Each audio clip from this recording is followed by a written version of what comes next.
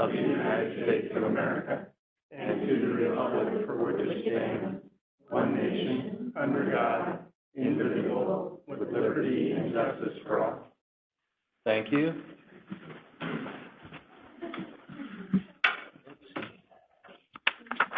Let's see, we've got Rebecca Lindeen on the line with us. So, Correct. is Amy Waller going to be joining us? Not her. Okay.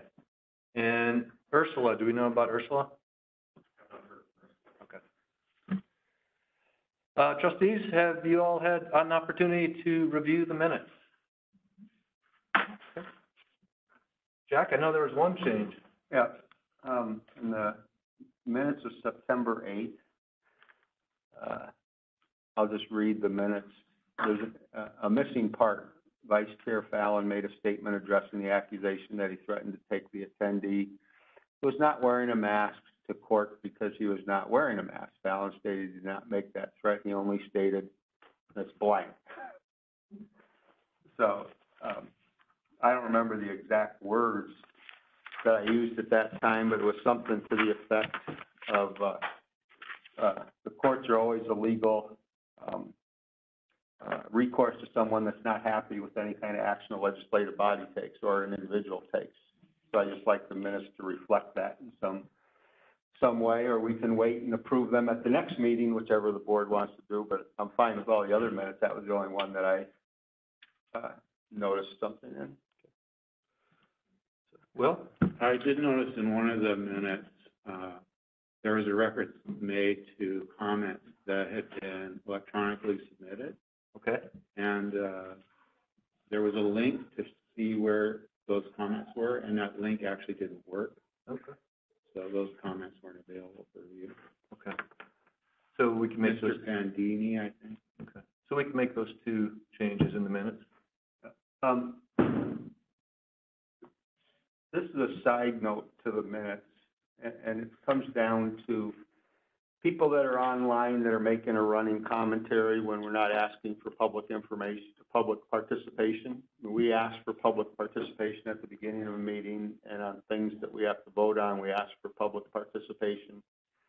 But when somebody's just making a running commentary and there's been no request for public participation on a decision, should those comments be part of the minutes of the meeting? That's a question that we have to decide here. I don't know what the legal part is. We may have to get something on there. It's not to change anything that we are looking at approving, but I would say going forward, we have to come up with some kind of position on that, because we don't allow a running commentary in the meeting here. When we ask for public input on something, we record all that.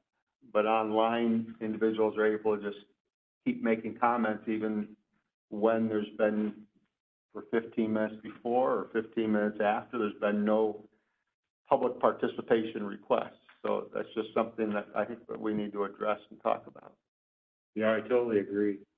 In this one instance, however, we did say in the meeting that those comments would be available. No, that's so why for that one instance, yes. But going forward, I'm totally in. Yeah, I'm not suggesting any changes as a result of that in these minutes. I'm just saying that going forward, whether it's today or at the next meeting, that we just have to make that decision that those will not be part of the public record. Yeah, I would like to see that. Okay. So do we need an action item for the next agenda for that, Jack? Or? Probably. Okay. So we'll make sure that act is an action item on the next agenda, and we can have that discussion. So with those two changes, was there a trustee who'd be willing to make a motion to approve the minutes? I will. I motion that we approve the minutes for the month of September. With those two amendments? Those two amendments. I'll second that. Further discussion? All in favor, please say aye. Aye. Aye. Ursula, how do you vote? Aye. I vote aye. Okay. And Rebecca, is that you? Yep, aye. And Amy still hasn't joined us. So. Motion passes unanimously. Public comment. So this is the time for comment on public matters that are not on the main agenda. Members of the audience are encouraged to briefly address the trustees, briefly being 3 minutes or less, on the issue that is not on the agenda. Public matters do not include any pending legal matters, private personnel issues, private student issues. So with that, is there anyone who wishes to address the Board of Trustees? I do. Okay. Could you step to the podium? We have a microphone there so everyone can hear.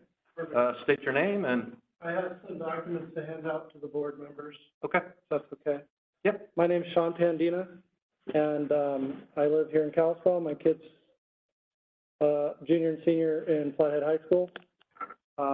Many of you know that I, have been opposed to the mask, the position that the school board has on the mask.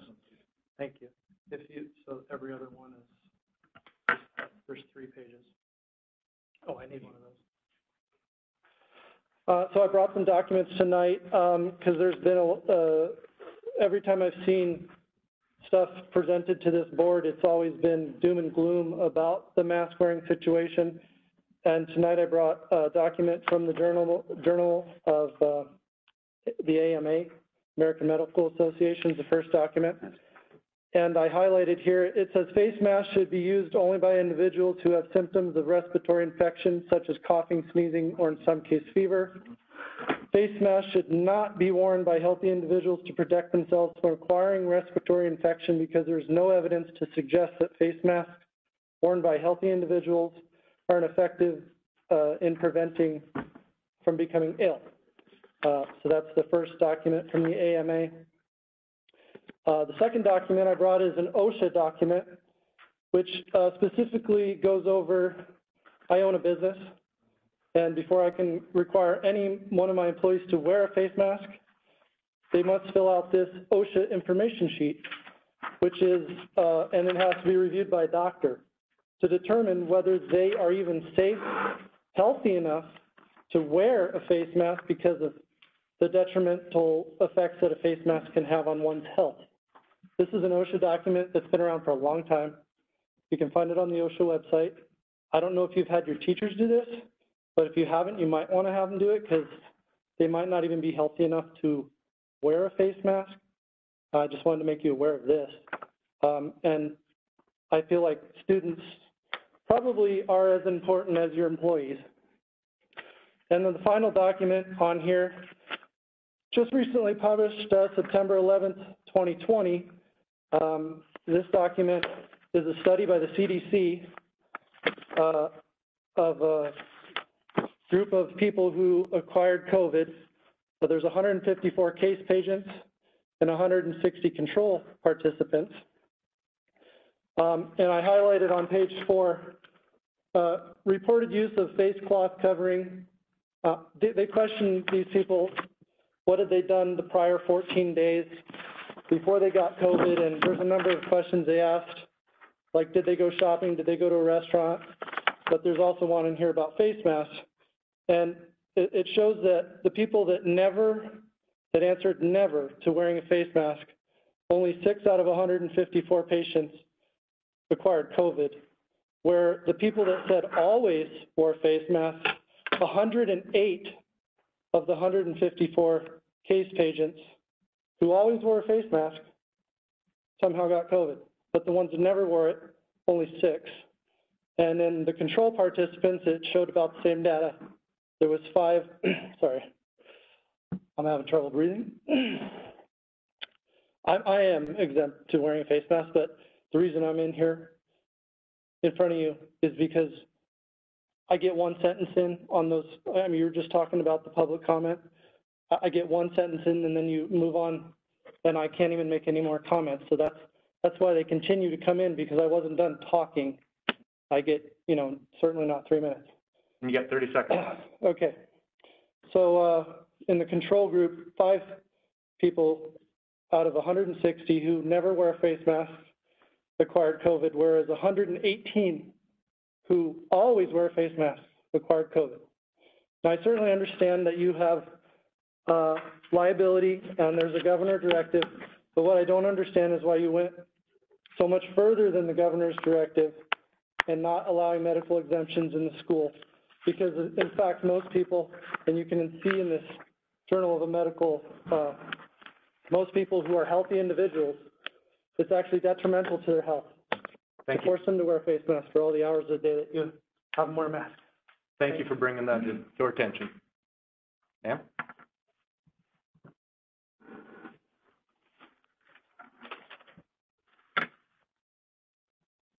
Is it okay if I pull this down while I talk? It is, okay, thank you. Okay, my name is Jess Mickelwright, and sorry, I have anxiety just from wearing this for that little bit of time.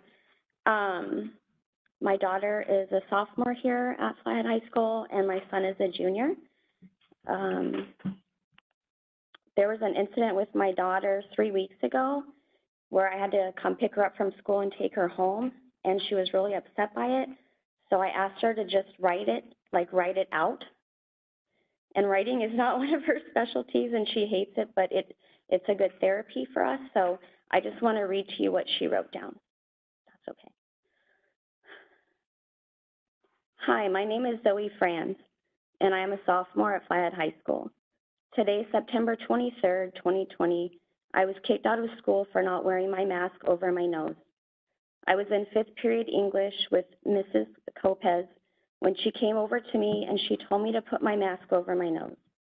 I responded with, "Oh, okay," and then she proceeded to ask me if I was going to do it. And when I refused, she told me I had 30 seconds to decide if I was going to put the mask over my nose or if I was going to be sent to the office. She took me out into the hallway and took me down to the assistant vice principal, Mr. Holloway, and they told me the requirements of wearing masks to clarify, since they did not think I understood. And when I told them I knew the requirements of the masks, I also told him why I had it below my nose, because I was hot and had anxiety and felt like I couldn't breathe. Lopez told me that that was unfortunate, but I still needed to wear it. Mr. Holloway then proceeded to tell me we needed to chat in his office. He then told me that I had to wear my mask over my nose, and I told him I didn't want to wear one over my nose because I can't breathe. It would be over my mouth. And then I asked him if everyone else is wearing masks around me and they work, would it really hurt if I had my nose uncovered so I could breathe? He told me it's a guideline and I need to follow it, and it didn't matter if all the other kids were wearing theirs. The fact was I didn't have it over my nose, and I was told if I wasn't going to comply with the guidelines, that I would have to leave the building or be sent home. He then called my mom, and he asked if there was anything they could do to get me to cooperate with wearing it over my nose, and she said no, that she was proud of me for standing up for my rights. So I sat in the room right before his office, which is closed off from the office itself, because I didn't have my mask on while I was waiting for my mom. I did call Micah Hill twice and left 2 messages and have not had a response about that because I was told by Mr. Holloway the only way to honor somebody with a medical condition in the mask is remote learning. And I obviously don't feel like that's a right. Like, everyone has a right to fair education, and I feel like definitely remote learning is not a fair education. Zoe cannot learn remotely, and we went through this last spring when school closed. It was a really big struggle for her. The fact that I got her to write her feelings was really huge, actually. So then I just have a couple more things. You have about 30 seconds. On the School District 5 website, you state active COVID and quarantine cases. Where are these numbers from? It's a time for comments rather than questions. Okay. Less than 1% of FHS students have been infected with COVID. Did you threaten to shut down the school, restrict spectators at sports, or require masks with the seasonal flu, mono, or strep throat running rampant in the past few years? According to the emails about COVID from Principal Payne, no cases were due to student nor student-to-teacher contact. Thank you. Thank you for your time. Is there anyone else who would like to address the Board of Trustees?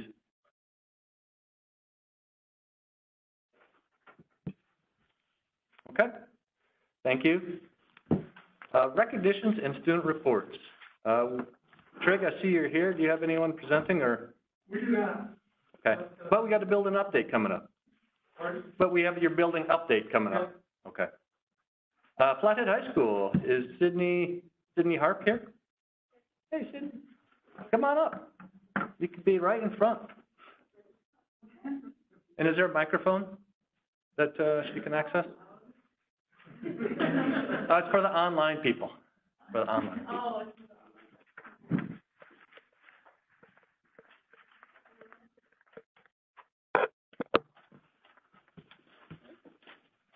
Hello, my name is Sydney Harp. I am a senior at Flathead High School. I am from Kalispell School, which is very far east of town. And I'm part of student council as a senior class representative. As part of my curricular activities, I am part of concert choir and choral layers, which is, if you don't know, it's the highest level of choir here, and it focuses on jazz music, and it's really fun. And in concert choir, I'm also a soprano 2 section leader. And another activity of mine is National Honor Society, which performs acts of community service. We mentor little kids. I don't know if we're going to be doing that this year due to the circumstances, but we also, we put in 14 hours per semester for community service to, oh no, it's seven hours in, 14 hours total. It's it's a great honor to be part of it. And I also partake in 3 IB classes. I take Spanish 4, English 12, literature, and calculus. And the reason why I partake in those classes is to challenge myself and also to achieve the merit distinction, where if you test in 3 of those IB classes, you can get a distinction when you graduate. So as a part of student council, we figure out what we're going to do for homecoming. And fortunately this year we couldn't have a dance, nor could we have a large crowd at a game. So instead we still decorated the school. We decorated it. The main theme was like 70s travel. And so we spent a day on the weekend and we decorated the whole school, and it looked very nice in the end. And we still had our Spirit Week dress-up days. So it was Movie Monday, Toga Tuesday, Wild West Wednesday, Time Travel Thursday, and Color Wars as usual. And in order to compensate for the dance, we came up with 3 tournaments that students could partake in. We came up with a cornhole tournament, a spike ball tournament, and a trivia contest, which proved to be great successes during the week. And some COVID changes that I could feel was, especially in choir, since the spread of COVID it's a great risk when you're singing because you project more respiratory germs. And so we had to move our choir class to the auditorium for more space and to, prevent spread. And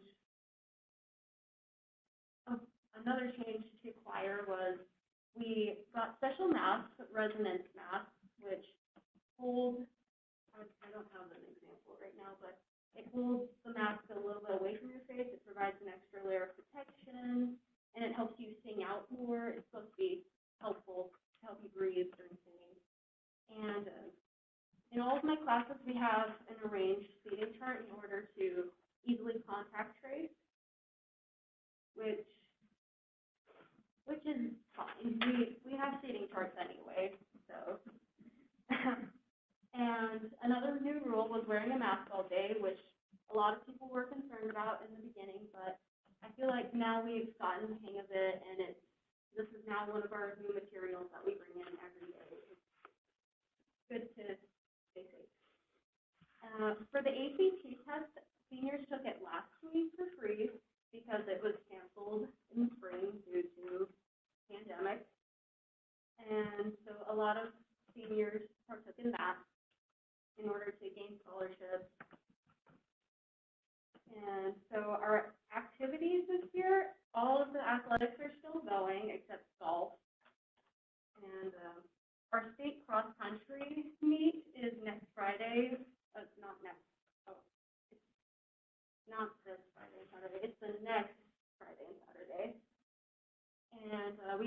one theater production so far, and we've had one orchestra concert so far. So we're still holding on and continuing the Flathead tradition of performing excellence. So that's it. Thank you all for doing everything you can to support the students of Flathead High School. Yeah, I have 2 questions, and I think other trustees might have a few others too. Okay. The first one, how is singing in the auditorium as a practice venue? Well, it's very different. The lighting is different, so a lot of people, it's more relaxing in there. The seats aren't so harsh, but it has different acoustics. The choir room has like very great acoustics. We've had to learn to project even more while we're in there, and that's pretty much the only change is the acoustics. Okay. The other question is, you know, I know kids have had to be quarantined, and there's kids that have been actively COVID cases.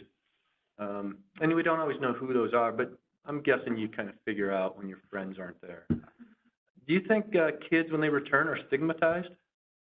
I don't think so. I believe that a lot of people, when people come back, we understand, and it is annoying to get taken out of school, but it's ultimately for the best. And a lot of times it's due to the seating chart why people are quarantined, and we don't know exactly who has it and who doesn't. So I think that everybody is very understanding if people have to take 2 or a week and a half off due to quarantine, and they just come back and it feels like they're back to normal. Thank you. Jack? 2 questions. First one is, what's the most difficult part of the school year for you so far? And then what's been the easiest part of the school year for you? Well, I believe that the hardest part of the school year is probably all the missed spectator opportunities of sports and everything, because that is such a big part of high school life. Yeah, it's been hard on a lot of people. How about yourself personally? Oh, yeah, I find it pretty hard because I do have a lot of school spirit. Yeah, but, you know, you have to do it it's ultimately for the best. And what would be the easiest, has there been anything you can consider easy for the school year so far? I think that, I wouldn't say easy, but it's a bit more lax with the attendance thing. We don't have an attendance policy anymore. And, you know, if you have to miss school because you were sick, then it's not really a big deal unless you, like, show, like, a fever or a lot of coughing. But if it's, like, a really bad headache or something, if you have to take a day off, then you can, and there's no penalty to your grades well, we have to take finals anyway this year, so, yeah, you don't have to worry about that. Thank you. Will? So, you've maybe had some friends who entered into the REC, the Remote Education Program. Mm-hmm. Has that affected your friendship with other kids? Are you still able to kind of communicate, or? Yes, it hasn't affected me personally, my friendships, because I understand that remote learning is a better option for people, and there are people that do have immunocompromised or people in a risk group for COVID, and we all have to respect everybody's choices, and that's so great about social media is you don't have to see your friends in person to still communicate with them. Thank you. Thank you, Sydney. Any other questions? Thank you.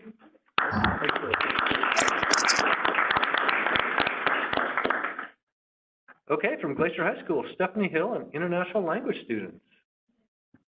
So I'm gonna let my, students speak. Okay. So it's there to go.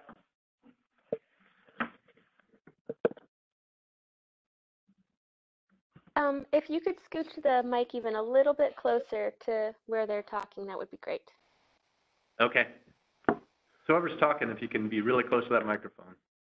I don't know. If you sent a long presentation, is it that link that I sent back to that pop-up? You can probably even hold it in your hand and hold it up if you wanted to. There you go. So I'm Hallie Schroeder. I'm a senior at Glacier High School, and I am taking both AP French and AP Spanish.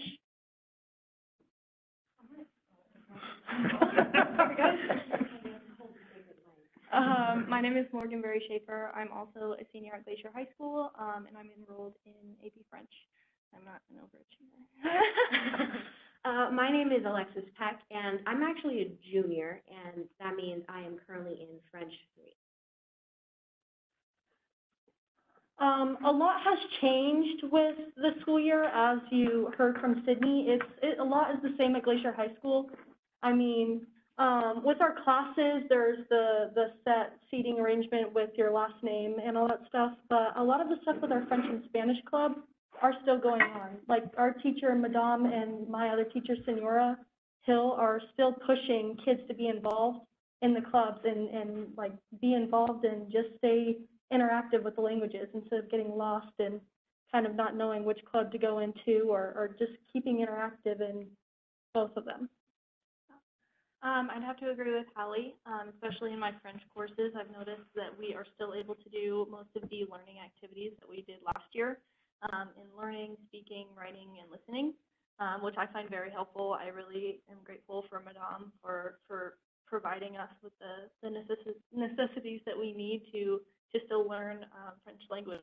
And I think the hardest thing going into the shutdown last year was speaking, actually, because we were so used to speaking in French on a day-to-day basis, right? And then I have a sister who took AP French with Madame as well, but she doesn't live with me anymore, so I couldn't speak with her in French. So that was the hardest part. And now French club activities and Spanish club activities are considered for academy points, which goes towards distinction, academy distinction. So that's another thing that I really appreciate is there's more opportunity to still be involved, as Hallie mentioned.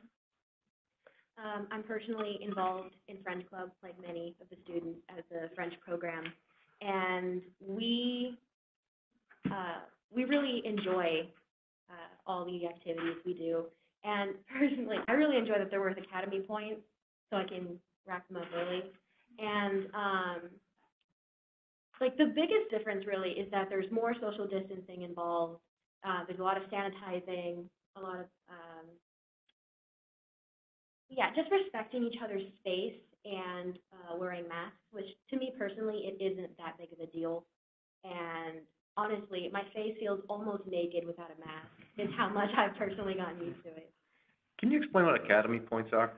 Oh, okay. So, may I?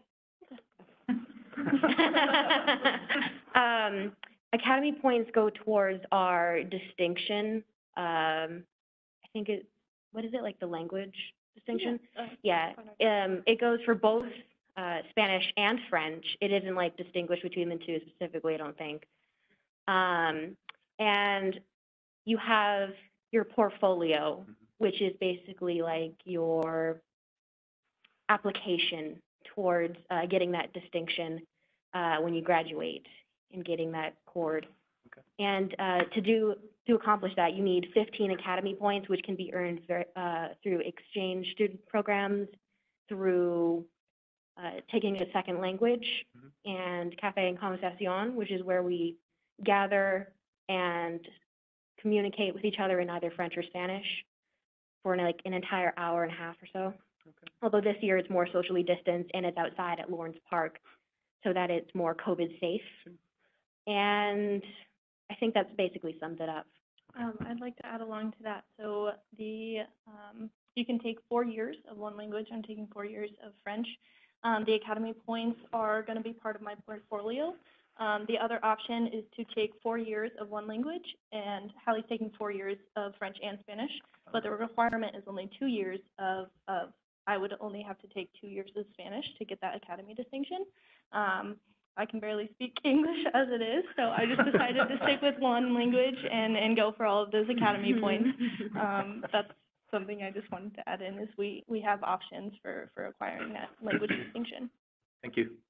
Along with the changes, we didn't change a lot with what we do in class, because with Spanish, we go online on Voces, which is a digital like online learning academy for Spanish, and we do a lot of activities through that this year. But we've used many different sources for Spanish online, and we record on Seesaw for both classes, which is like either you create this little diagram of pictures to help you speak about what you're presenting or talking about. And with Madame, sometimes it's a photo that you have to talk about. Like on a test, we talked about a cat that was sitting in grass. You have to talk for 2 to 3 minutes, and then you just send it in. And we worked on that all last year, and then we worked on it through when we got shut down through the pandemic. Cool. I might just be the middle ground and be the one that will just We're just passing it around like a sacred object. So as I mentioned before, we're still able to do a lot of the activities that we usually do. With Madame, she does, we do Mardi Mondial, so we learn about a new place every Tuesday. Mardi is Tuesday in French. Wednesdays is Musique Mercredi. That's one of my favorite days from day one. All of the alumni, all of the AP students, our freshman year, they always told us, you know, get involved, listen to French music or Spanish music, watch French movies, watch French movies. Try to do it without subtitles, but you can do it with subtitles as well. And so every day of the week, we focus on speaking, listening, writing, and I'm missing the fourth one. I'm not even going to try to remember it. But that's one of the things we've still been able to do.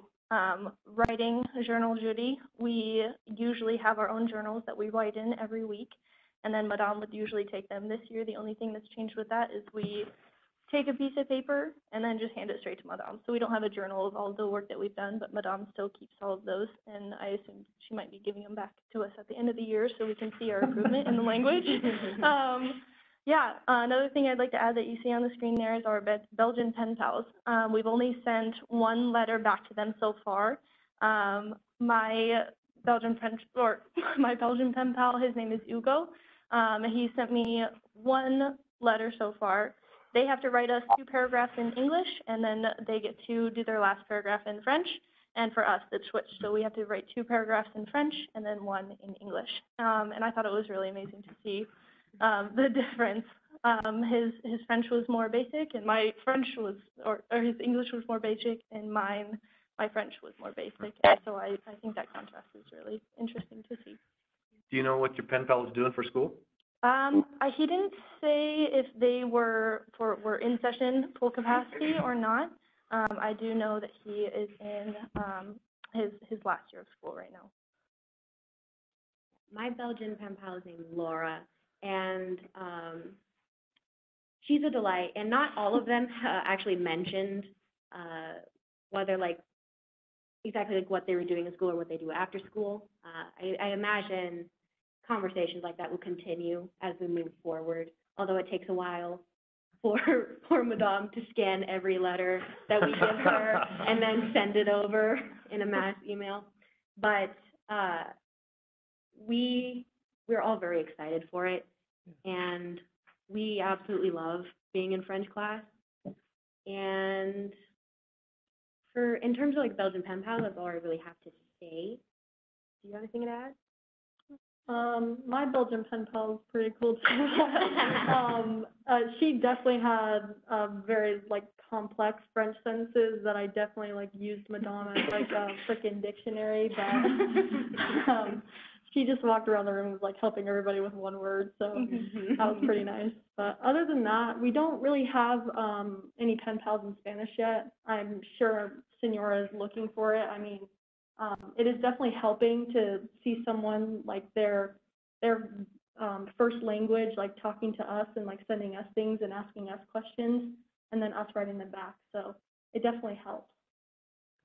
Well, I have something to add for like the what hasn't changed part, just real briefly. French class is a very interactive class, And thankfully, we haven't had a lot of situations where a lot of people are removed. Well, I say a lot in relativity, but there have been a few here and there due to quarantine. And because of that interactive nature, it's sometimes difficult for people to do online, but otherwise, Madame does an excellent job of setting up times like, hey, I'm free on Google Meet on this area, in which case we can still practice speaking because that can only improve through people who are more experienced at it than us. And I feel like that's pretty nice. Oh, the seal of silence. So in the spring, well, start of winter, we signed up for the ACTFL SEAL test that you could either choose to take in Spanish or French. I signed up to take both, and during the pandemic, that obviously got shut down, but then it was rescheduled for us to take it online. It was definitely a challenge, but I actually enjoyed taking it online as it was easy and easy to follow. I mean, I'm excited to take it this year to advance and to earn the seal on my diploma. So I'm looking forward to moving further with those languages. I'd have to agree with that. Last year, in the midst of being shut down, like I mentioned before, we weren't able to have the same day-to-day French communication that we did before. So the hardest part of the seal was the speaking portion. The writing, listening, all of that was, we all blew through that pretty easily. I mean, maybe. I didn't earn the seal last year. I took it as a junior. But this year, I think it has really prepared me, especially online. Like, it's just, you know, made me feel better about taking it this year as a senior. I personally have not taken the SEAL test yet due to me still just starting my junior year, but I do plan on taking it, and I'm actually pretty excited for it because I've been working really hard in French and to improve my French, and to have that recognized, that I'm really proficient in it, would be an absolute honor to me. So I'm excited to take it. In terms of online testing, while it isn't this specifically, I did take an AP World History test online because it couldn't be done in person. And again, AP tests are different than the SEAL tests, but it was kind of a struggle for me because I was in my room rather than a professional space. So for me, it was kind of difficult to flip that switch and get going on that test. But other than that, I think online school is pretty good. I think there's one more slide on there. I could be wrong. I don't think so. But if you wanted to talk about the traveling abroad this summer, if you're doing that trip. I am. So Glacier Goes Global is a program where we send our students to go across the world for like 10 days to broaden their cultural perspective, to improve their language barrier. What's the word? I can't think of the word, but either way, we work around language barriers and we think through problems, and it's a really amazing opportunity.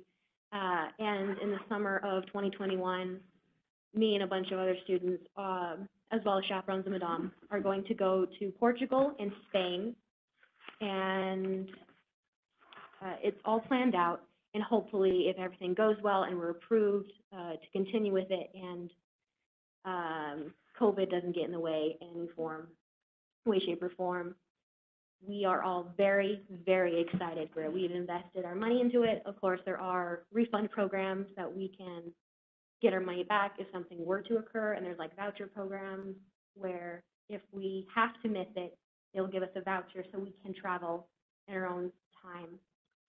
And it's a great opportunity for students, and it's just, I don't know how to explain it, because there's no way to explain the pure joy and excitement that I feel every time I think about going on that trip, trying all the foods, seeing all the places and the historical buildings, and learning about the cultures that's there, and just broadening my perspective and being a better global citizen. I just want to add, I wasn't able to go. I'm a senior now, so I can't go on the trip, or the student's trip, and I couldn't go on the one that I was eligible for. And it made me, it was just because of work. I was working all summer, so I wasn't able to take that time off work to go on the trip. And I pretty much cried to Madame. I was like, I need to go on this trip with you. So then I keep telling her, I'm like, what if I just happen to be in Europe when you're all there and just tag along with you? But even after high school, I plan on traveling abroad. I just wish I could have done it with Glacier's program. I think that would have been super amazing.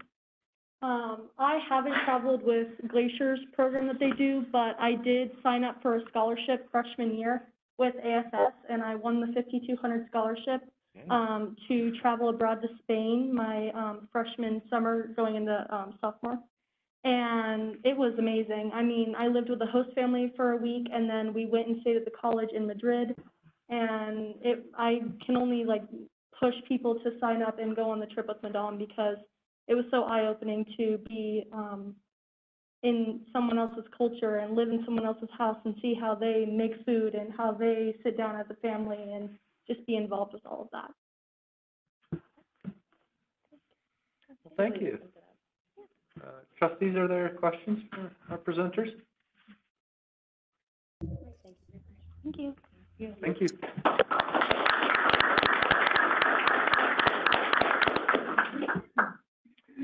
Okay, our building update, Kalispell Middle School and Principal Johnson.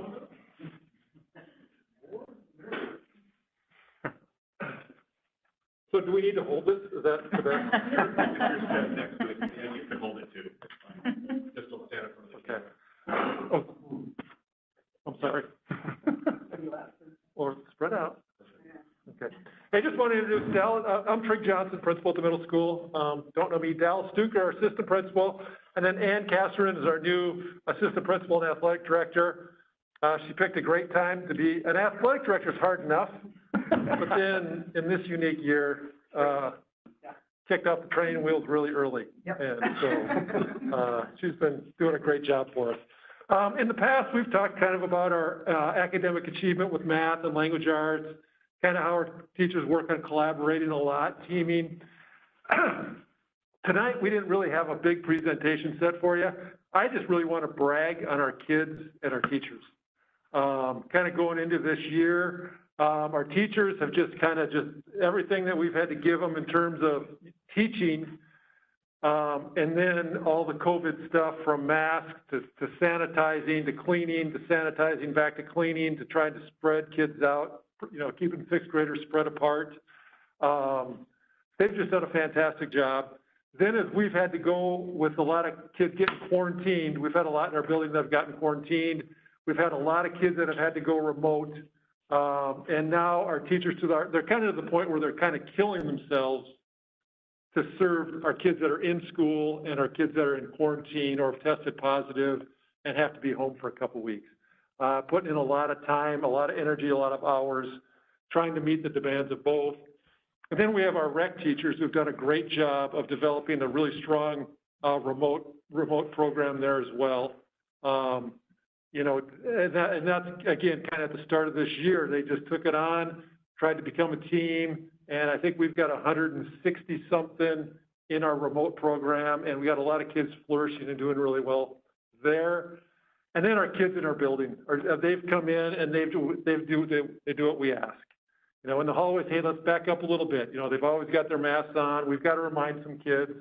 That happens on a fairly regular basis, but they're willing to do it. They want to be at school. And, it's just, like I said, it's an amazing group of adults, our teachers and our kids. And so with that, I thought we would probably just, maybe you guys had questions for us, kind of how is this unique school year going? And maybe we can answer them for you guys.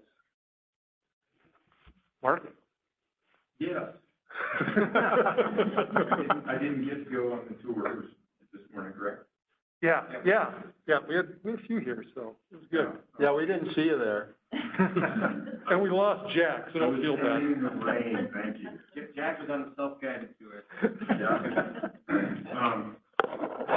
But I'm really glad to hear what's been going on, especially at middle school. I know it's been really tough with quarantine. I'd love to hear you guys' opinion on how much extra teachers have been working versus a non-COVID year. You guys have a perspective on that? Is it wearing on people? And how many adult fights do you have to break up? Yeah, I mean, I'll jump into that just as somebody who's just come out of the classroom. Yes, it is definitely extra work on them. The teachers that I have spoken to have talked about just, having to kind of reconfigure this area. I am only going to do X number of hours at home at night because I could be on answering emails 24/7. And we had some teachers sort of volunteer worship to take kids in their classrooms at lunch to sort of open up some space in the lunchroom. And someone said, I just can't do it. I need my lunch hour to be answering emails to kids that are at home. So it is, and then just the learning curve of figuring out the technology. We have some who are amazing at just filming themselves once a day. They put that up there in classrooms, so it doesn't matter if kids are in class or home, they can see what the lesson is. And then others that they have to learn that. That's a big learning curve, and that takes time and energy just to learn all of that technology and kind of how to do those things. So, yeah, I don't know, maybe 6 to 10 extra, maybe a couple extra hours a day, maybe an hour, 2 hours a day, above what they would be normally doing. Right. I think too, it depends on, how comfortable they are with that technology piece. And so some could be spending more time than others based on that. We stopped in a couple rooms today, and one of the teachers, I think, said he was about, 6 extra hours a week. And so even if you, just video your lesson every day, that's not maybe a ton of work if you're pretty proficient with that. But then you get the emails and the questions and all that sort of thing. The supporting afterwards is what takes those people time too. So. And then reconfiguring lessons. I mean, some of our curriculum is ready to go online, so it's pretty easy, but then some of it isn't. And so they are creating their lessons and having to put that into Google Classroom. And so just that kind of switch of style of presentation takes some time too. And I'd just add that Lynn Ryder adds to that they're tired. They're reporting extra work is draining both emotionally and physically. And they're doing it to the point where they're killing themselves, kind of. Yeah. Treg, I know we got some new windows at KMS. Yes. And I know we have some sewer things that have been addressed. And the tour didn't want to go check out, so apparently, in the tunnel, we have tunnels all over, but in the tunnel under our life skills and counselor's office, we had what we think was an old cleanout that did not get capped from one of our main sewer lines that go down, was this the 6 inch to the 8 inch? 6 inch to 4 inch to 6 inch. So it was in the 4 inch line that eventually drops into the 6 inch line. So I think it might have happened during our remodel construction.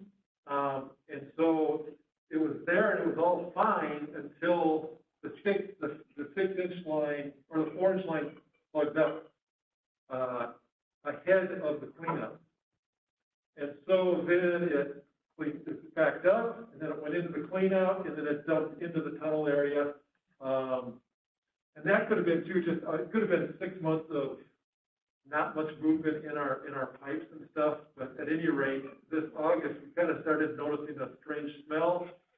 First, we thought it was like a dead mouse or something in the counselor's office. It's like, no, it took forever, and finally Tim Schultz is like, we better look underneath. And so we went to the trap door in the life skills room, we opened it up, and it just blew us back. And, so it wasn't a mouse, it was a kangaroo? Yeah, a really big kangaroo. So, we had a restoration company come in, and they had to take, all that out. They took a lot of dirt out, the one guy said he was shoveling 12 inches and it wasn't dirt. So it was pretty gross, but they got it restored and it's been great. So I guess the other part of the question was really kind of looking ahead, what else at KMS is a priority for you, for a facility standpoint? We've got more windows. I said the windows I think are our biggest thing. And then the univents are 50 years old and they're kind of outdated technology, but they're also very high ticket item price wise. Those are probably our two biggest things that we've got to kind of wrap our arms around, you know, and work on putting something together. Yeah. Scott? Director Dallas, you guys, I found it very interesting today, just the change you made in the passing period to reduce the number of kids in the hallway. And why don't you talk about how you came up with that and what it did to your schedule? You're the math guy, so. Yeah, Change it all. yeah, I'm the math schedule guy here, so, yeah, so we have, our building's kind of broken up. Most of the eighth graders are kind of in one section of the building. The seventh graders are in a different section of that hallway, and then the sixth graders in the back of the building by themselves in the pod.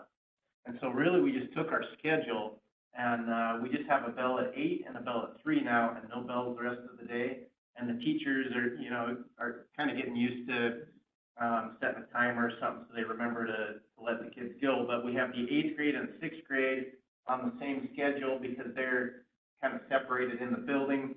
And then the seventh grade is at a different passing time because their area kind of connects to the eighth grade area. So we just needed to separate those, the seventh and eighth grade. So in the hallway, it's not nearly as crowded. We'll have, instead of a 4-minute passing period, we have really an 8-minute because you see the eighth graders go by, and then it kind of clears out, and then the seventh graders go by. But we've got a lot of good feedback on that, you know, staff and students too, like, hey, we just keep this, because it's not, you know, we haven't had the issues either. We always, you know, have some hallway issues where somebody poked me or tripped me, or where these guys are wrestling, and then it started out friendly, but then it doesn't end friendly, stuff like that. And I don't think we've had one hallway issue this year. So, So it's kind of nice. And I noticed when we were up there that the hallways during passing were not very congested and kids were able to just move. yeah. And they've also done a good job, you know, our teams are kind of talking about, hey, we can't have you guys at the lockers every time. So kids have kind of designated times when kids go to their locker.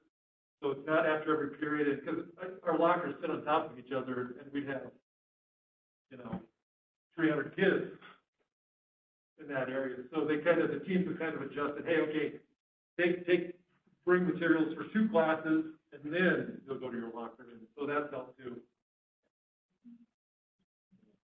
Jeff? Going back to curriculum delivery, and you have, Google Meet, that is the basic tool. How many other different tools are being used, and how are the teachers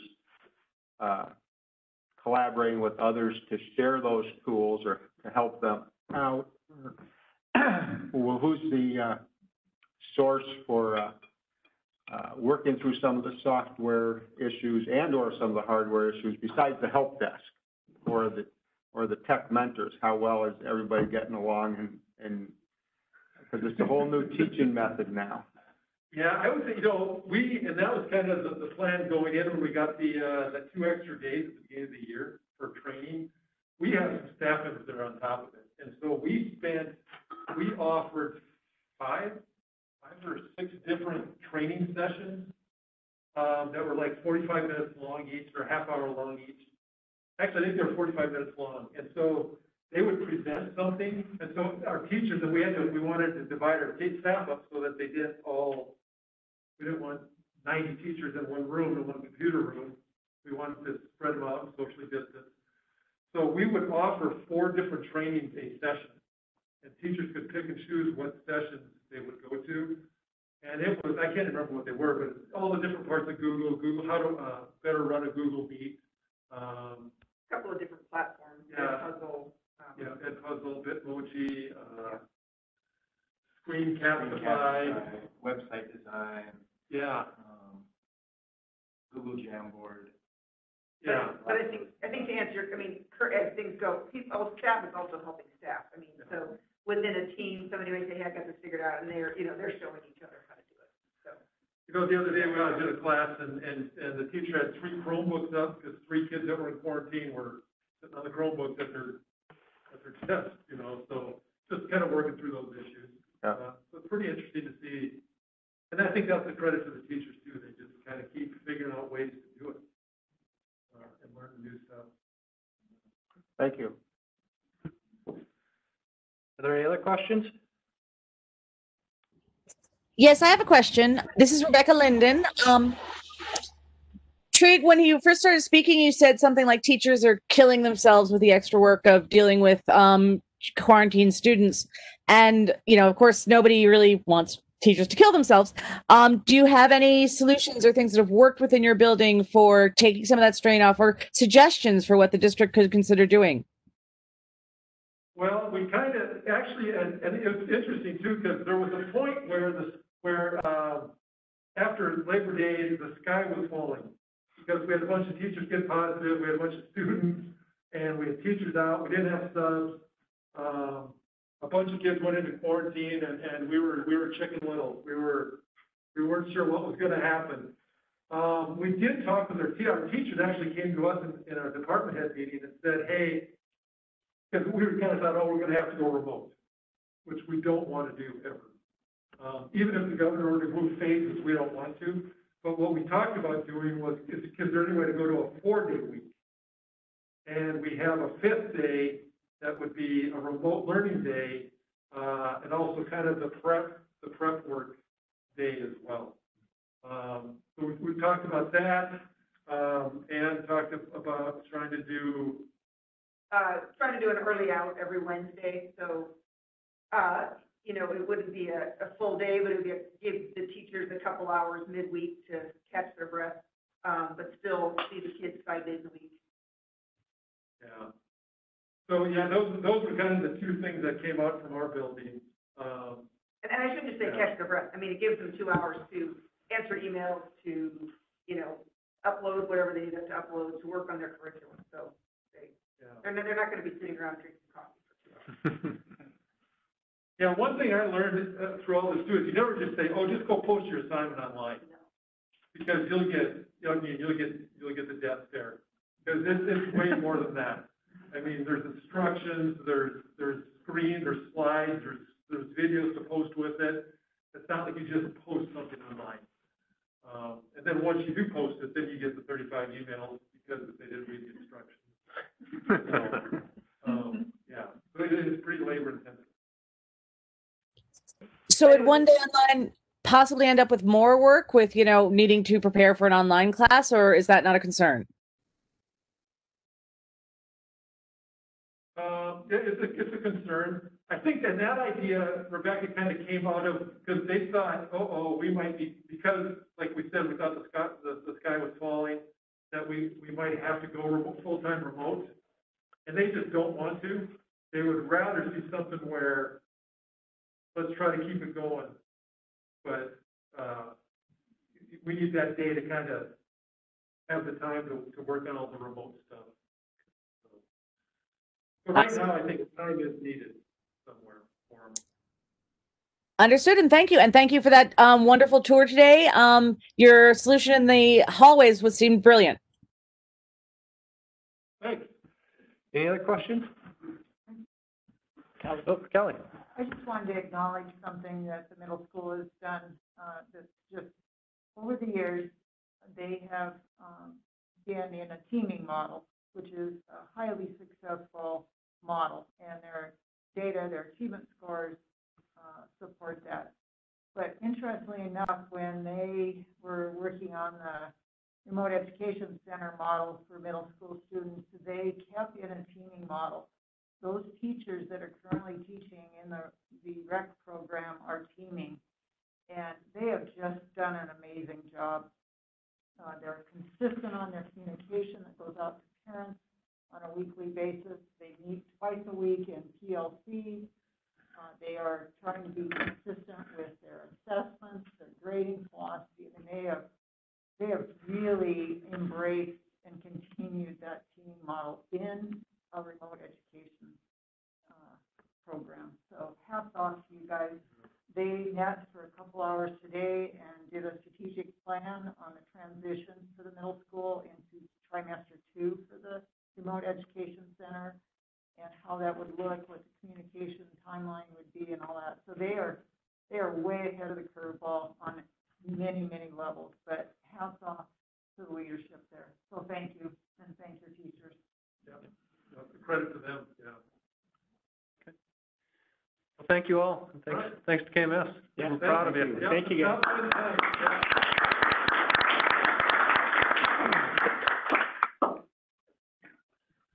So Ann, is Dallas helping you at all, or is he just leaving you high and dry? I don't know. I can't come when I shut my door. Yeah. Pretty much.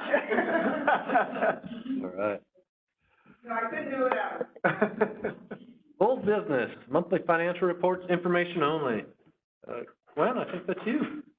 Yeah, so, and you've, seen this monthly budget report before. We're early in the year, so nothing really unusual or remarkable to see there, but as we go through the year, it's a good way to, particularly this year where we're projecting a shortfall, it'll be a good way to see, how are we doing? Are we doing better than we thought we would? Which would be our hope. So the first half of that report is elementary, the second half is high school. Every fund is listed there, the budget is listed, and then the expenditures and commitments are the purchase orders.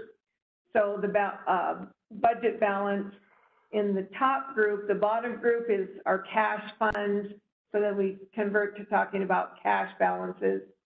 And we're 75% of the year is remaining, and we're anywhere from 75% to 100% of the budget remaining, depending on which budget you're talking about.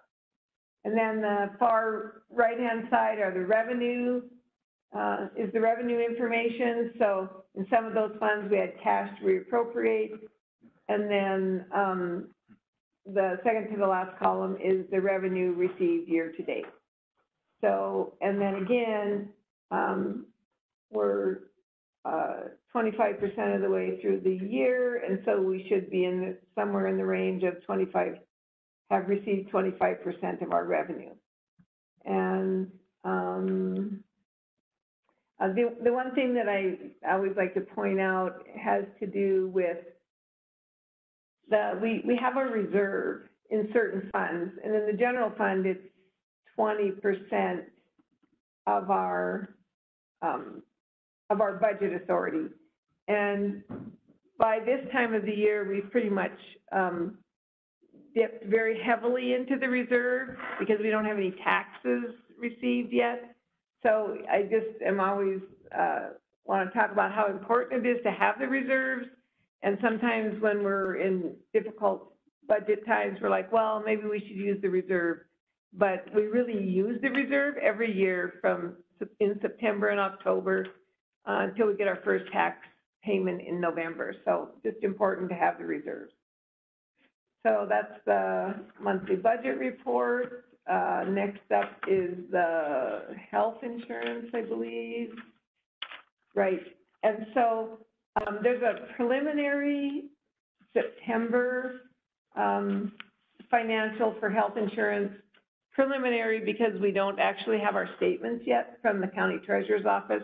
County treasurer is our bank, so we don't have our bank statements to make certain that, all of our numbers reconcile. But we wanted to take a stab at seeing what September looks like in the health insurance realm, because in July and August, we don't collect any premiums because most of our people aren't working in July and August. So we collect their premiums from September through June. But if you scroll down to the far right-hand corner, you'll see that that actually September right there. Okay, so our net revenue to date is $482,000. So we're to the good in the health insurance as we start out, and hopefully that trend will continue. The district contributed an additional $700,000 right up front in July to the health insurance fund, and employees who are on the plan are paying an additional $57 a month on top of their health insurance premiums to help right the shortfalls that have taken place over the last 3 years. So we think we're on the right track there. And then lastly is that, well, the August financials are there, and they're ugly. $1.2 million in the negative, but again, because no revenues collected for the most part in July and August. So I didn't want to start out with that report, so we added a September to get us a little closer to something that we can live with. So, but it, you know, the reports are in your packet if you want to look through that July and August. And then thirdly is the food service financials. And of course, this is, we want our food service program to pay for itself. Many, as a matter of fact, most school districts use general fund money to subsidize their food service program. We don't want to do that in Kalispell, and so far we've been successful in avoiding that, and we want to continue to do that. And so again, if you scroll down just a little bit, Kelly, you can see that we're in a positive profit and loss statement of $119,000. So, you know, we're off to a good start in both of those, and hopefully that'll be the trend that we see throughout the year. We did get notice yesterday that that the federal government is going to continue that the program where all students eat free through the end of the school year. So initially it was through December, and now they've extended that. And that's actually a very good thing, because it is confusing for parents that, oh, this week I don't have to worry about lunch, breakfast and lunch for my child, but then next week I'm back to, you know, paying for that. And so it's hard to make those transitions. We've made them a couple of times already, so I'm glad we're not going to make that again. So. Hey, Gwen, is it all, so it seemed like it was anyone under the age of 18 this summer. Is it still that, or did they change it to students? And do those students have to be KPS students, or they, you know, how does that, how are we defining that? Technically, it is students during the school year. The summer, it's every child, right, from 0 to 18. Although we have opened up to our rec students, so if they call the central kitchen and request meals, they can go there and pick up an entire week's worth of material, meal preparation items. Will those things be available, like coming up here, we got a 4-day weekend? Will they be available for things like that, or winter break, spring break? Yeah, you know, last year on spring break we did, because we were in the COVID time. You know, I don't know that we've really discussed that, but there's a backpack program that sends meals home with students, but that's a good point, Lance. We do need to, and I know that everybody's so busy just trying to stay ahead of things that we probably haven't looked down the road and went, oh, you know, we've got, certainly those families that have picked up their week's worth of meals will be in a good place, because they're good for those extra days. You know, I'll visit with Jana about that and see what we can do. And then we should think about the holiday breaks and that sort of thing. That's a good point, Len. Thank you. Yeah. So, yeah, the food service is working hard, and they've been hit hard as well with some contact tracing and employees who've been ill. So, but they're holding it together, so. Yeah, and I think Jana said that they were doing 300 to 400 meals a week for the REC. So we've got about 12, 15 families that take advantage of that right now, so. Yeah, so they've had a lot of interest in that. Yeah. A lot of moving parts on food service. Thank you. Any other questions for Glenn? Will? Yeah, Gwen, you said that the reserves are used to cover expenses, and that's one reason why we need to have reserves. Do you feel comfortable with the level of reserves we have? Well, we have the maximum reserves. Oh, there's a cap. Yeah, there is. Yeah, and our reserves are all full, and that's important. The other important reason for that is that when you are attempting to sell bonds, you get a better bond rating if your reserves are full and you've shown good fiscal responsibility, you know, in all of your reporting and that sort of thing. So that too. And we know that more than likely we'll be building again soon. So that's the other reason to keep them full. But yeah, we keep all of our reserves at maximum, so. Another question I have is, for the health insurance program and the clinic, we're now in like this COVID period. Have you noticed any difference in usage of the clinic, or is there more because of COVID or less? Or? Well, I think we're probably a little early to tell if we had more years to compare to, but right, we opened in May, and of course no one was even going to the doctor in, March, April, May. Then this summer we had some periods of a lot of use, and then when school first started, the usage was reduced again, but we're seeing it pick up. We really are. And I don't know that they've seen a lot of patients for COVID purposes. Nothing is scary happening. What's that? There's nothing scary happening financially. No. And actually, Jack worked on some financials that show that we're actually doing a little better than what we thought we were going to do. And Jack, feel free to speak to that. The big part that hasn't been answered yet, trying to get some data on it, is a lot of the usage in May, June, July was what's called an annual health assessment. So that's, they go in, they get some labs done, then they go in again and they meet with people to discuss the labs and come up with a plan. So, and I don't know if that was 50% of the appointments, plus or minus. So without the annual health assessment, and if it was 50%, and I don't know that for sure, then the other 50% was just normal visits that somebody would have. So, and the purpose of the health assessments is to help people come up with baselines and preventative care so that they don't have so much frequency later on down the road. And it's hard to measure that value. We like to think that that value exists and that it'll save the plan money later on. So the utilization has kind of a little a mystery, because a significant amount or a large part of it has to do with future preventative issues versus present issues to address. And we're in the process of trying to analyze that, or at least I am, to try and make sure, understand just what kind, not that it's going to make any difference in how the clinic's going to be used, but it just helps understand the utilization. And in all cases, we just have to encourage people to utilize it more. But to try and arrive at a question like what you're throwing out, there's no data to back anything. It's just some observations on how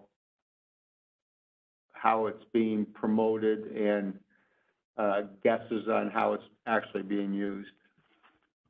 Thanks, John. So one other, just anecdotally, bit of information is that the caregivers really believe they're seeing people who haven't been to the doctor for a number of years.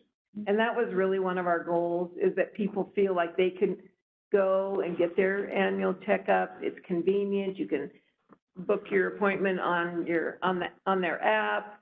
And they're really finding that. And that was a group of people that we really wanted to reach, because that's important, that you stay, obviously, that you stay on top of your healthcare needs. So they really feel like we are reaching a group of people that have not been using the doctor for one reason or another. So that's positive. The motivating aspect of what Gwen is talking about is there were one for sure, and I think there were two over the last 5 years that hadn't been to a doctor and had a real big health issue that turned very expensive. And I don't know any of the details about it, but that's a motivating factor by itself to get people in to see, because it sounded like, at least for the one person, if they had been in there earlier and caught it earlier, they wouldn't have gone through anything like what they went through. One last question. You mentioned that the food program is self-funding. what is the revenue for that? Well, the bulk of the revenue, it's a combination of, parents purchasing meal tickets for children and federal reimbursement. And when, in these times when no children pay for their lunch or breakfast tickets, it's important that we increase our numbers of students participating, because there's different rates of reimbursement for free students, reduced students, and then students who normally would be paying. There is a small reimbursement for them, but it's quite small. And so as we transition between the model where parents are buying meal tickets and parents aren't buying meal tickets, we have to, do everything we can to increase our utilization to help offset that revenue that we would have gotten for students whose parents would normally be buying their tickets. So it's, but those are the sources of revenue. But it's, you really have to work hard at making certain that it pays for itself. Because like I said, that doesn't happen in most places. So. Gwen, are we still strongly encouraging people to fill out their free and reduced school lunches? Yeah, we actually really need people to. And so, again, this program where there's no payment for meals doesn't really encourage the paperwork to be completed. But we need it for Title I, we need it for E-rate. And really, kind of our mantra is, we would like every parent to fill it out, even though you know already that you probably don't qualify. You might not actually know that, because you'd be surprised at what those numbers look like. So we just really try to encourage people, for everyone to fill it out, and then we process them, and then many of them will never be used, but at least we've got our numbers for those other programs. And it is hard to collect the paperwork when there's really no benefit to it. Yeah. And then just moving back and forth from one program to the other is really making that difficult. But the principals in the buildings really encourage parents to complete the paperwork. You could also do it online. So I think there's a concerted effort being made to get people to complete paperwork. But it is a struggle, for sure. Jack? Two side notes. One is I stumbled across, I don't know if anybody else saw the NBC Montana local produce thing that talked about apples from Finley Point and other things. I thought that was pretty interesting. And then I stopped and talked to Jana after the KMS visit when I was lost. And she just talked about the significant amounts of fruits and vegetables that are going out in the meals compared to in past years, just because you got to seal everything out and send it out, and there's no salad bars anymore or anything like that. And the local produce and fruits that are being utilized. And I just thought that was, NBC Montana showed that, but I don't know how much that really gets out, and if the community can appreciate the local aspect of it. It's nice to look in the warrants, you see, Lower Valley Meat Process, and you see Terrapin Farms and all the organic farms in the areas. It's nice that School District 5 is reaching out to those local businesses. Other questions for Gwen? Thank you, Gwen. Yep, thank you. Old business, monthly financial, policy updates. Policy update. So this is the second of 3 readings for some policy changes that came through MTSBA as a result of some changes in the law. And Tracy's also on with us, and I'm going to have her give you a brief 5-minute kind of overview. Policies are in there. We've talked about it twice now at Policy Committee. Tracy actually attended a training with Bea Kaleva from Kaleva Law Offices, who's also at times worked with our district, and to get a little bit better sense of what the nuances are to the changes. And Callie, if you would open up that update piece. Yep. And coming out of the policy committee, there's no recommendation to try and change any of the language there. There's been a lot of changes, a lot of deletions and additions. And I'm gonna let Tracy talk a little bit just about the overview, the training, what it means for the district. You know, in general terms, not a lot has changed from the district's perspective on how we handle it, but they have clarified some new things in there. And Tracy, I'll let you go from here. Sure. Can everybody hear me okay? Yes. Yes. Wonderful. So we just started out, I think most of you are familiar with the definition of sexual harassment, but I wanted to put that in there just kind of to anchor the conversation so that you're aware of the different three categories that we look to define the activity as sexual harassment or not. And then if you go down, Kelly, I'm not going to spend too much time on that because that's kind of the law, or not kind of the law, but that's the law. And I know that you have reviewed it. But we're going to be going over three areas of discussion tonight. And if you could go back up just a little bit, Kelly, on those 3 points. So when should the school respond to a sexual harassment allegation? How should the school respond? And then the next steps that I'll be taking along with the fellow Title IX coordinators. So when should the school respond to sexual harassment allegations? This is where the law has changed a little bit in terms of reporting. And it defines as actual knowledge of sexual harassment. And so where we will need to make sure that we do some additional education is it could be overhearing two students talking. It could be a custodian overhearing two students talking. It could be somebody else that's not necessarily in an administrative position. And so that is a little bit of a broader definition in terms of who does have to report and when did we receive the actual knowledge. And so that's going to be something that we will train our staff on, because it could be a food service worker, it could be a custodian, it could be a maintenance person, it could be a teacher, administrator, anybody. But as soon as they hear that, that's when that clock starts ticking. So if you go down a little bit, I did provide some information on what actual knowledge is, but I'll allow you to kind of review that. And then how should the school respond to sexual harassment allegations? This is pretty consistent with what we have been doing, except for there's a little bit more definition and role separation in this process now. So you have a Title IX coordinator, then you have an investigator, and then you have a decision maker. And those are really clearly defined roles, and they have different expectations.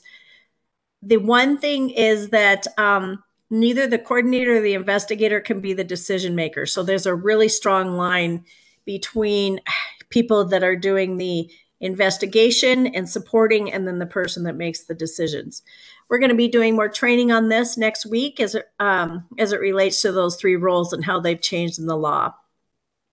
This just goes on to talk to you a little bit about the basic roles of the Title IX coordinator. Right now, we do have 4 Title IX coordinators, myself from a district level, and then Mark Dennehy, Bryce Wilson, and then Ann Castron. And I will be mostly coordinating it from the district level most of the time, especially when you're dealing with students. The buildings are going to be handling that. I wouldn't necessarily get involved. I am the primary person involved in staff to staff, though, or staff to student.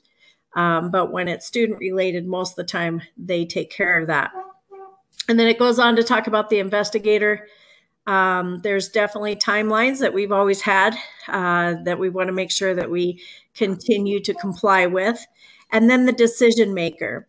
And one thing with the decision maker is that they do not recommend that it is the school board that is the decision maker in this case. And so we would want to make sure that that was an individual. Maybe it could be Micah in some cases, it could be myself in some cases, as long as I'm not the Title IX coordinator or the investigator. And so those roles will be determined based on each situation that we have. Who's going to do what role in this case? What makes the most sense? One key change to this that is a pretty significant change as it relates to the law is that you have to have the Title IX investigation process completed before any disciplinary measures are handed out. And so in the past, you were able to, let's say you had two students that one student was sexually harassing another student. You could go ahead and remove that student and put them in a different classroom. At this point in time, that could be considered punitive. And so that would not be something that that may not be something that we can do in a particular situation. So we have to remain very neutral during the process, and then trying to support that person, support the victim, and also the person that the allegations were brought forward to. And that's going to be a really unique challenge. So it's something that we'll work closely with legal on as we move through this process and apply this new law to upcoming situations if we have them. So the next steps that we're going to be doing is obviously just making sure that our current practices and processes are in compliance with the law in terms of the timelines and how we've handled that. So any tweaks that need to be made, we'll go ahead and do that. Make sure that those roles are clearly defined and communicated. There is a little bit more training that needs to be done with the Title IX designated officers. So even though we've had some training in the past, we are required to train and then document that training. And we do have a number of hours that we have to perform in a year in order to keep that Title IX coordinator designation. Then create systems for records and gathering relevant data. So definitely a lot of compliance as it relates to those records. And then just the development of the protocols and compliance structure, and not necessarily the development, but just to make sure that what we're currently doing is supporting the new law, the changes in the law. Thank you, Tracy. Yeah. Jack? So going back to the comment up there that talked about emergency removal as a high bar, can you, so two thoughts. One is, why did they want to make it more difficult, and what would be an example of a high bar for removing somebody from a room when there's, and I'll just use the phrase, uncomfortable relationships in there? So it's my understanding, although I haven't researched this fully, but it's my understanding that there was a certain group of folks that thought that the previous Title IX was a little bit too bent towards the victim, and that the person that had the allegations brought forward on them, that they didn't necessarily have any rights, and so, or as many rights as they should have. And so they made it a lot more neutral. And in that case, that was one thing that we talked about, Jack, is when you've got a situation to where, you've got some sexual harassment going on in the classroom or something like that, that emergency removal is going to be extremely difficult to define until we get into this a little bit more. But it could possibly be if there was a physical, let's say someone was raped. I think that we would have to have some pretty extreme cases in order to do that. The other thing, keep in mind, is that these investigations, we don't drag them out for weeks and weeks and weeks. Whenever we get something like this is our number one priority, and we move through it as quickly as possible. And this will also be another motivator to do that. Thank you. Tracy, this is Lance. How often do you have to deal with this? From a student perspective, I don't know if Bryce or Mark are in the room, or Mike or Callie could speak to that. From a staff perspective, since my career here, I've had five situations that could be classified under this law. Micah, do you have a sense for students? Not very often. It does happen in the level of the allegation and what it is. Was it name calling? Was it texting? Something like that. I think sometimes there's challenges when it comes to conduct outside of school and off school grounds, and where does the school sit when it comes to that? Can be a challenge for us, but.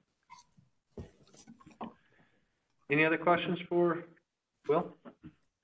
I was just wondering, so we already have the position of the Title IX coordinator filled.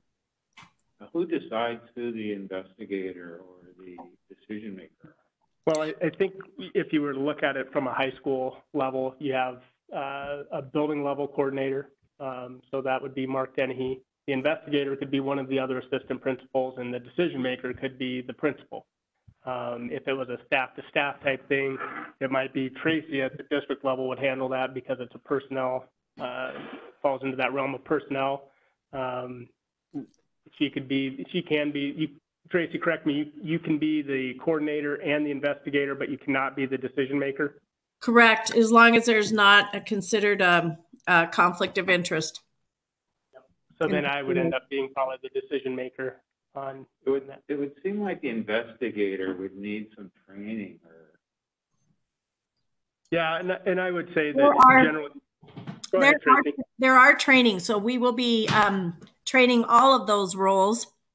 So you'll have a cadre of folks who can serve. However, yeah, the coordinators are the ones that are primarily responsible for the process, and so there's a lot more training involved with those roles. But yeah, the investigator, we would not put anybody under this, and I would have to say that I think that most of our principals and assistant principals have had experience in investigations. So, but we would not put somebody who did not know how to do this in the middle of that.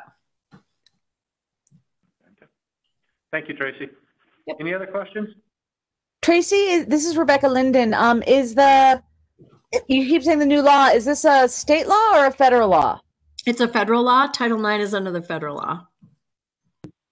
So is this a clarification or a new law passed? It's an updated on the initial law that was implemented. Thank you. Lynn Ryder had a question. Can you see that question, Lance? There you are. Why is the board not the decision maker? Just clarification, please.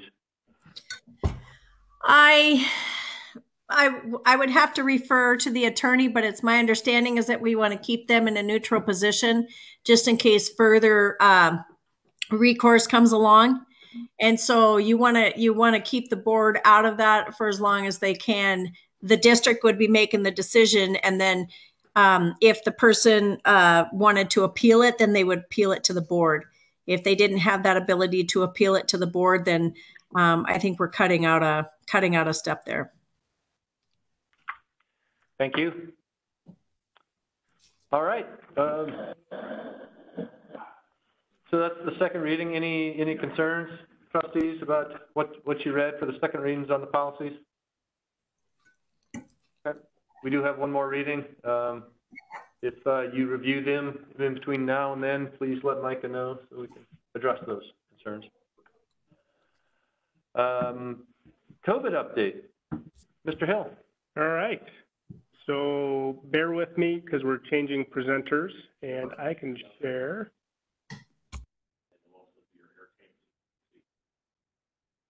Okay.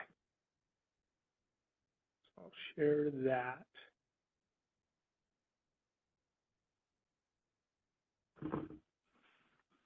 So they can see it.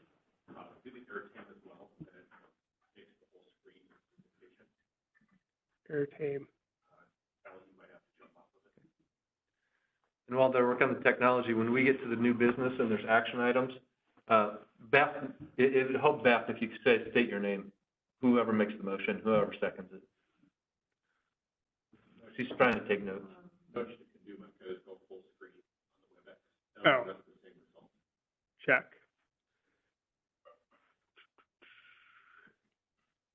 Can I just do this? Then I can, yeah, okay. Yep, but now I cannot see where my,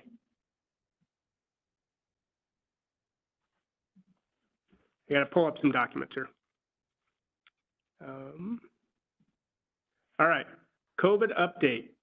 I can go full screen on that, but I'm gonna pull this one up first. Can my audience see that okay? A little bit bigger, please. That's good. All right. So we have been tracking the number of positive cases from the county along with the number of tests given, and then kind of correlated that to what is going on in our district. And so going back with the county data, I can request that, and I get that from the county health department, so I can actually see all the county's data. It's a wonderfully long spreadsheet, and we're able to get the information from there. So back in September 6th, the week of September 6th, the total tests in the county given were 1,423. There were 133 positives. Glacier High School had 1, Flathead had 4, KMS in the elementary and Linderman were at 0. And so we had a total of 5 for the district. And so what we did is we pulled that information down into this graph. And this is, the blue line represents what, I'll blow that up a little bit more. The blue line represents the number of positive cases in the county, and the red line is the positive cases within school district 5.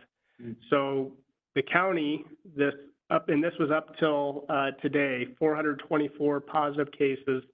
And that was in that week. That was in a 1-week span, and there were 15 in the district. And that would be a combination of students and employees? Yeah, that's everybody in the district.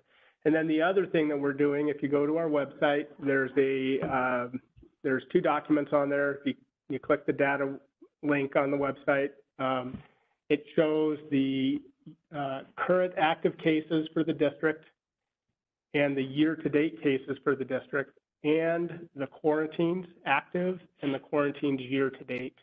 And then we're reporting that out as a district, but then it's broken out by each school as well. We just felt like, when we got our first cases, we were sending letters out. There's a lot of anxiety in our community about what's happening in the county and in our community, and how that translates to what's happening within our schools. And we thought that this was a good way to, 1, be transparent about what's going on, and 2, to communicate, the things that we're doing are working. When I talk with Tamalee, and obviously our principals who are also talking with Tamalee on a regular basis, one of the things that we would be concerned about is if someone tests positive and then the quarantines also converted to positive. And that's where you would see spread within a school, and we're not seeing that. And so while the county's numbers look bad, and I've certainly received emails from concerned community members and parents who said, oh my gosh, I can't believe the school's open. Look at what's happening in the county. The hospital's full. There's a lot of concern out there. And but what I can come back to is, yes, there is this going on, but then there's also something different going on within our schools. We've said we know that we're going to have cases. And I think you heard a little bit from Trig today that, there was a time when I felt like I was just hanging on by my fingernails, like, oh my gosh, am I going to have to close the schools down? What are we going to do? But I also touch base with all of our building administrators and, hey, where are you at? How are things? Our sub pool is way up. We're getting almost all of our positions covered. I think yesterday we had 5 para positions that weren't covered, which was really good for a Monday. And so we're doing okay, but there's definitely an ebb and flow to this. When one school gets hit pretty hard with positive cases and or quarantines, it feels real like the weight of the world is on you, and trying to figure out how am I going to manage this. And if I have to pull paras off of what they would normally be doing and supporting students to cover a teacher in a classroom, or to cover food service, or to cover the playground, or to cover, there's just a lot of movement and shuffling in there. So any questions about the the data. Let's go with Will first. Jack is lost. So, in covering, do you pull like pairs from another school and put them in this school, or is each school kind of an isolated cell? I don't know if I understood the question. Well, you just mentioned that you had 5 paras short on Monday. Yeah. My thought was if they're all from one school and you've got extra paras in this other school, maybe they go over. Does that not happen? No, and I think it would be really challenging to do that. You know, and when I say that there's, you know, 5 paras and we're covered, that doesn't mean that we didn't have paras in other buildings covering, and that's what left that position open. Then the other thing is, are we training the students when they're quarantined that they just stay in their home, and it's not like, well, you're not in school, but you can go out to wherever? Because this looks to me like the students, when they're quarantining, are staying at home, and they're not exposing themselves in the county general venue. So I'm wondering, is that a distinct training that's happening, or is it just not on the part of the school, because the county is the one that's been making those contacts and saying, here's what you need to do. And they're entered into a system, and there's checks on that part of it. But, you know, if Jack got quarantined and he decided he was going to the grocery store, there wouldn't be a whole lot we could do to stop or prevent that. Are you saying I do that? No, I'm not saying you do that, Jack. I just. Jack, did you have a question? I don't know if it's a question as much as it is, how do we get parents to understand the facts versus the emotions when you look at something like this?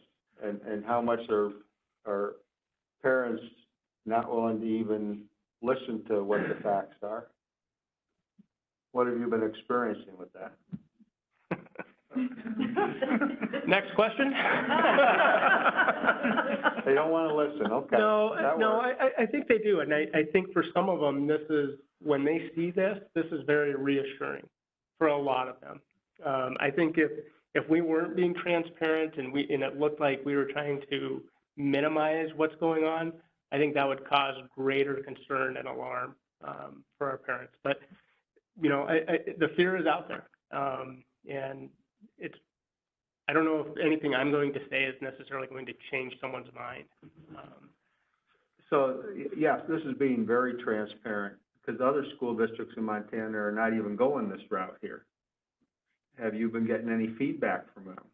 Well, I can tell you that once we created, and I should say Bill Sullivan, once Bill Sullivan created these, I shared them with our partner districts and Columbia Falls, Big Fork, and most of them are doing the exact same thing.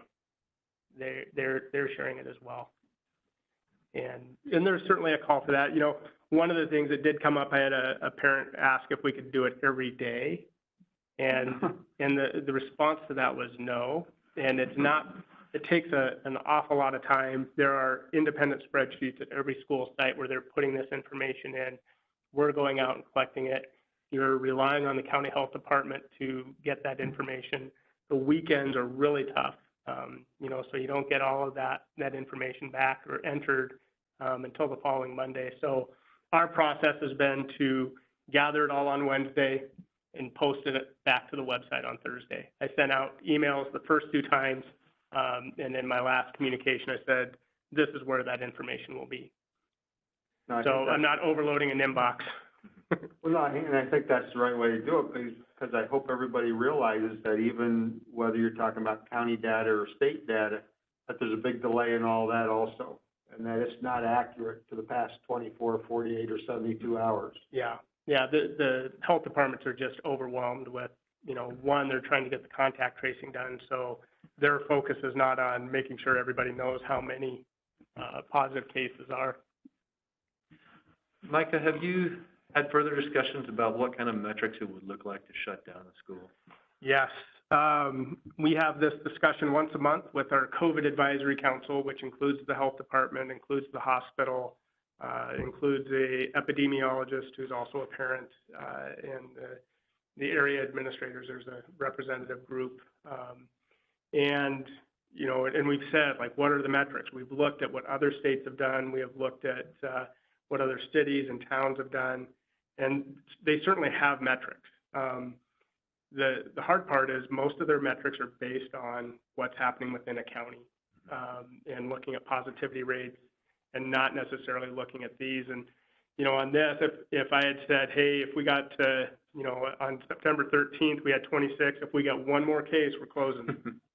It's really hard to put a finite number on that. And it's more of a, what's really going on within a school? Are we doing everything that we can, you know, to keep our schools open? And, you know, I would argue that we are doing everything that we can from a school system to be able to do that. But it's made it really hard. The recent conversation is that this is a slow burn. You know, we know that masks by themselves are not going to necessarily prevent you from getting COVID. But it is going to slow the transmission. And when you take 6,000, 7,000 people and you put them indoors, in classrooms, interacting in activities, doing all of these things, and you look at what's going on with our data compared to the county data, I would say that what we're doing is working. I'm sure there are others who would argue against that. Are you saying parents might be able to learn something from students? Always learning, Jack. We're always learning. Okay. Other questions? Questions about that part of our data? No, I've sure appreciated being able to have this information. Yes, and thank Bill Sullivan. He's the guy that puts it all together for me every week, and it takes a lot of work. I think the other piece that I would want to talk with the board about is, and Trig kind of segued into this, is a discussion around our teachers and our staff.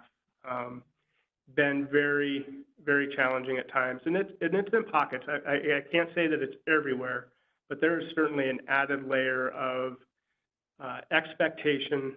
You know, so I'm a teacher, I'm in the classroom, I'm teaching my kids who are in class.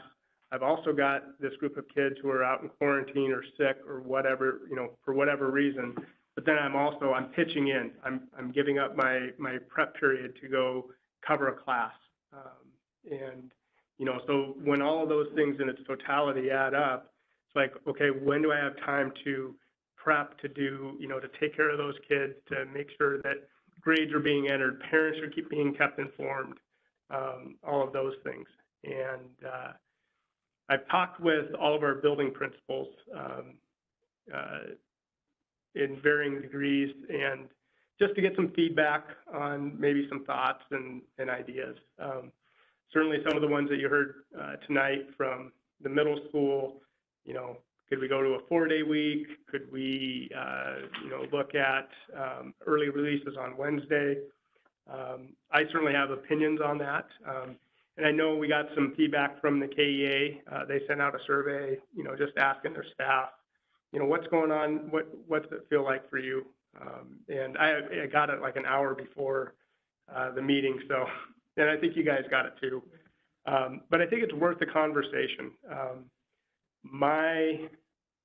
On first blush, I do not see going to a 4-day week as being a really viable option if we're saying that kids are going to be remote learning that day as well, because now you've added on this, I'm doing this in-person instruction, but now I have to prep every week for a lesson for kids to be remote.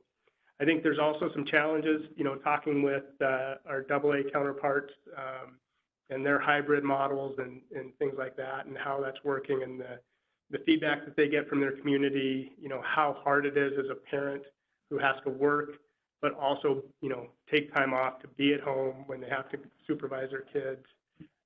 I just think there's some challenges, but certainly worth the discussion. the early release, every Wednesday to allow for 2 more hours of, prep and, time to respond to the emails, to take care of the kids who are, in quarantine. You know, that on any given day, the middle school, their average attendance rate is about 80%. So 20%, 1 in every 5 kids is absent. That's a lot of kids when you start doing the math on that. And there's some downsides to early releases, to anything that really shortens the instructional time for students. You know, there's a curriculum to get through. There are standards to be met. We're prepping for tests. We're trying to give our kids a leg up in IB and AP. You know, so there's some trade-offs with that. And I don't know. I'd like to hear the board's thoughts on that. Well, I think, at least for myself, it's definitely we want to be able to support the teachers in this very stressful and trying time. You know, we recognize that teachers put in more than their fair share of work just on a regular year, let alone with this on top. So, personally, I would be very supportive of any initiative going forward, whether it be a full day off or early releases on a regular basis. You know, and I don't know if this should be vetted through maybe personnel committee first and then finance, or if we just want to come straight to the board and have a bigger conversation.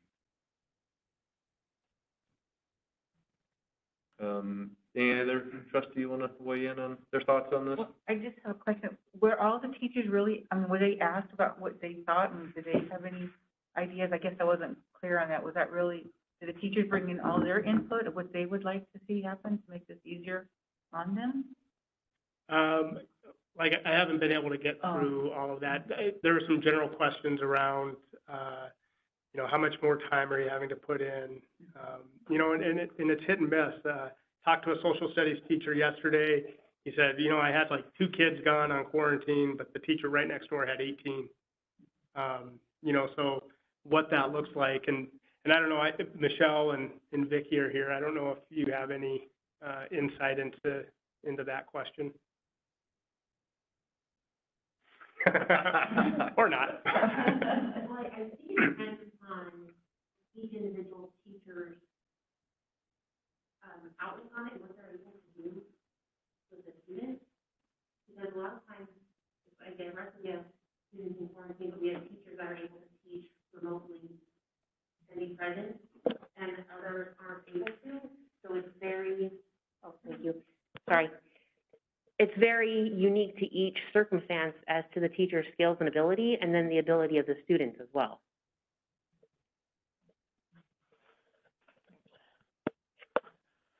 And I would just add, you know, I think simple is better. Simpler is better. That has been our mantra, you know, opening up 5 days a week, all in person.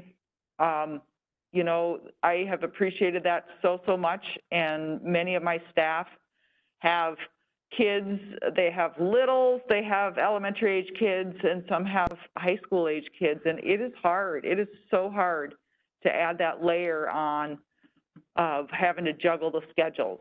You know, when your kids go to school in a district that has the blended model, right? Or your kids go to Whitefish, and then Whitefish just shut down, right? And so, you know, I had a teacher come to me yesterday, oh my gosh, okay, so I'm gonna have to be out tomorrow because they just shut down Whitefish, and we gotta figure this out. And so for me, you know, keeping it simple has been critical, and you know, teachers are just, they're doing the best that they can, but the added burdens just, they're a lot.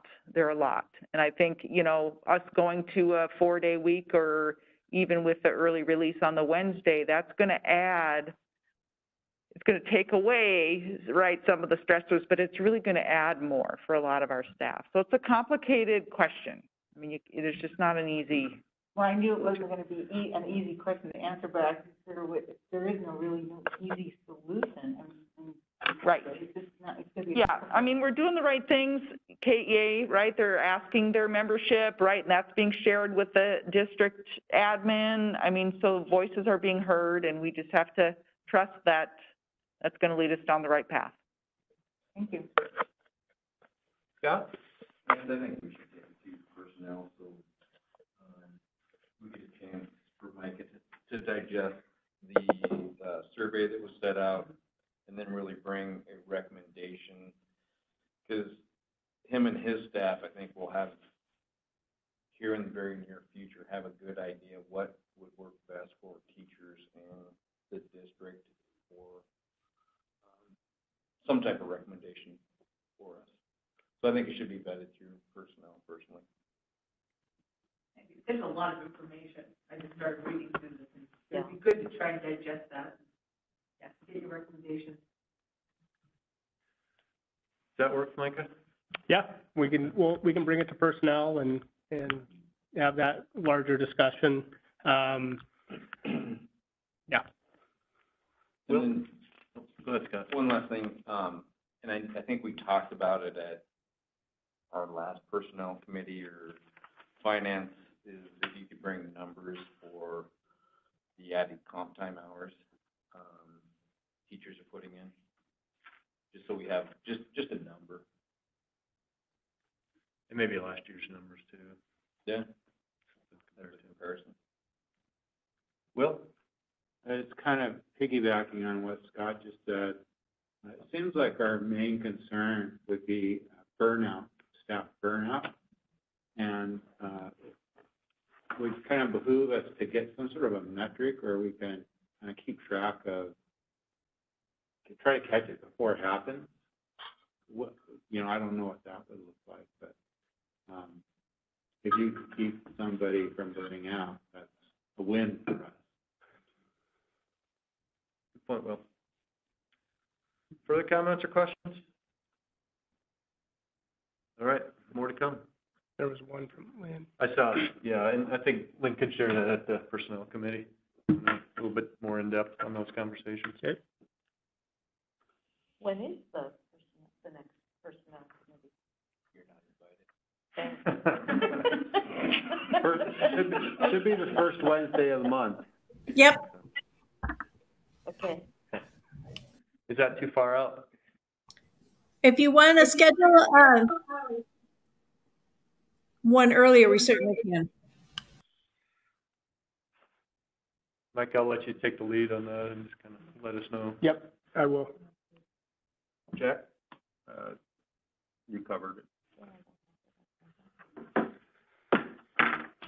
All right. All right, levy update. Levy update. So since we started promoting the levy a week ago, we have distributed yard signs to all our schools, encouraged our staff to place them out. I've done some interviews with KGZ. Gwen was interviewed with Daily Interlake. Jack was interviewed by NBC Montana, and I thought for sure, Jack, that you were going to say that you saw the story about produce in schools on our Facebook page, because I looked and I we couldn't find posted it. I don't know, I guess I don't know how to navigate it. Yeah. Well, I'll teach you. Had some community conversations. I did go to the Pachyderm Club last week with Scott, and did not even get a chance to talk about the levy. It was good. And I've talked with the Kalispell Education Foundation, have sent an email to all KPS families with the virtual flyer, virtual mailer.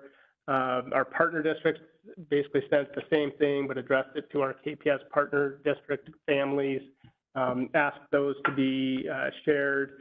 The KPS website has a lot of information. It has the FAQ, has notable achievements and awards for our high school district, has a lot of information about the need, what it pays for, far more detailed information.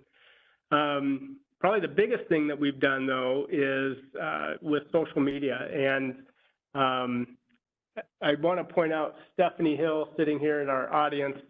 Stephanie actually helps run our KPS social media page, and is very dialed into the analytics and the reach and how much things are being shared and viewed. it's been incredible. She knows Micah, you gotta post whatever you're gonna post at 7:00 PM. That's when it's gonna get the most views and shares and likes and those kind of things. If I posted at 1:00 on a Tuesday, nobody's gonna see it. There's just a lot of stuff there. And so just want to acknowledge Stephanie for her help with this. Been very instrumental. And so thank you, Stephanie.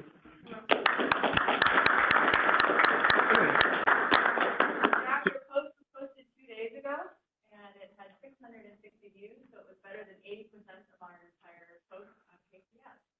I think Micah has your interview scheduled, because that was the orchard thing. Your interview, I think, Micah scheduled for tomorrow at 7 p.m. Yep. So I do. any type of coverage, we're continuing to pull that in and continue to share that out through this venue. I think interestingly, 77% of our reach is engaging new people. So people who do not like Kalispell Public Schools, and I don't mean that like on Facebook, they do not like Kalispell Public Schools. And so the information is being disseminated and pushed out, and we will continue to do that. There is some danger in overposting. I could certainly put something out all the time, but what happens is, and it's a KPS page, so we're not just posting levy information, we're posting updates about our schools. Stephanie's doing these school spotlights where she goes out to each of the schools. She interviews Michelle, and Flathead High School was just recently wonderful. BOAG, LEC, and then Glacier High School are next up on that. And so things are looking good on that. So see, Jack, his interview with NBC Montana will post on Wednesday. And I asked Wes to look at our metrics analytics on our webpage and how many views that was getting. So far, we've had 119 views of our levy information on our website, which is low, I think, for the information that we're putting out. I don't know if it's just people don't care or they don't need any more information. But I think it's also important that information is there because there's a layer of transparency in what the need was. It has the board minutes. It has all sorts of information on there for people to go in and see. So, we're working on it, and hopefully it will be successful. Well, I know the ballots are out and voted yesterday. Can I make a comment on that? Yes. So I did go with Micah to the Pachyderm Club, and he did an amazing job. All these events he's being asked to speak at, not everybody at them is an advocate of Kalispell School, and ask him very difficult questions, and he does just a great job of explaining the district's stance and remaining very neutral, but giving the point across of what he has to do to keep kids in school, keep staff safe, and the laws that he needs to follow. And I just wanted to let the board know that he is out there all the time talking to the different organizations that ask him to speak. He doesn't shy away from any of them, and just does a phenomenal job and doesn't try and sidestep any questions, and just answers them the best he can, and just does a great job with it. So thank you, Micah, for that. You're welcome. Hey, Scott, thank you for attending. I think in the future, I encourage Micah to reach out to us in advance so trustees can accompany him, just to be there supportive. I remember someone at the chamber once told me, if the trustees can't make it to these presentations, why should I vote? If we're not going to support it, why would he? So hopefully if we can be there, let's do it. And it is nice for Micah to have that extra support for us to be nodding along with what he said. Yeah, at least one friendly face. Don't do that. And then leave right before all the hard questions happen. All right, Thank you. New business. all right. I'm gonna stop sharing, and Callie, I'll let you go back to, And this is where, when we make a motion, please state your name too, so Beth can get that for the record. and I need to quit entertaining.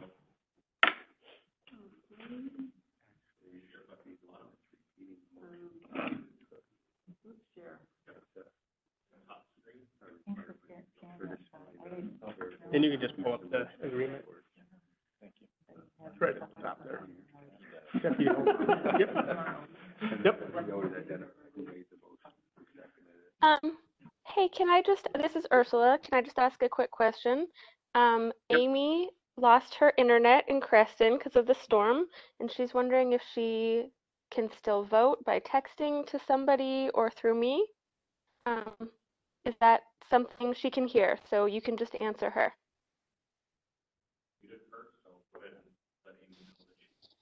Okay, Amy, you should be able to vote. So. Okay. You want her Apparently, to text somebody? So yeah, so she doesn't, she can only hear is where she's at. okay. Well, we can't really use a proxy. We've got to get the information directly from her in some way, shape, or form, Yeah. not Right. through a proxy. She was wondering if she could text somebody that was there her vote. Good question. I'm going to say no, because it's got to go directly to, I'll say the board chair anyways, via what would be a normal access route for any of the other trustees. Yeah.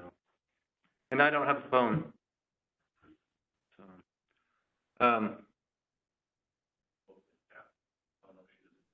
no. She's wondering if there's a different number she could call where she could speak instead of just hear. Well, she can hear, but she can't speak. Because she's, maybe Amy, just because she's not a, she doesn't have like administrative access. She has the access. If she's on a phone, she should be able to speak. She's unmuted. Yeah, Jason says she's unmuted, so she should be able to talk. Can you hear me now? Yeah. Yeah. Is that you, Amy? We can hear you, Amy. That was it. Well, I right. tried to, I asked that question a couple of times and you didn't hear me, so I just assumed you couldn't, but awesome. Okay, never mind. Sorry for that delay when you could hear me. We're back on track. All So right, thanks so much. Deputy Health Officer Agreement. So this I'm bringing this forward for possible action. And certainly the board can decide if they want to make a motion. This started in Billings, where the schools were being asked to assist in contact tracing. Right now in Kalispell and in our county, the principal gets a call, a student and or staff member has tested positive. We need all the seating charts, we need all the information. The principal has to go in, verify attendance, go through the seating charts. They all get sent to the county health department. County health department sends a list back. Here's all the kids that we are going to quarantine. And then we send them names and contact information for that student and for those students who are going to be placed on quarantine. In what we're doing, the only step that's really missing in that contact tracing is the phone call in notifying parents and families. I talked to Greg Upham, who's the superintendent at Billings, at length when he initially did this, and have talked to him a couple of times since, and what are the pros and cons, what's going on with this, excuse me. And essentially they had a contract that was drawn up. It went through their legal counsel, and then also went through their county's legal counsel, and they came up with this agreement that would basically deputize administrators in their district and their nurses to assist in the contact tracing.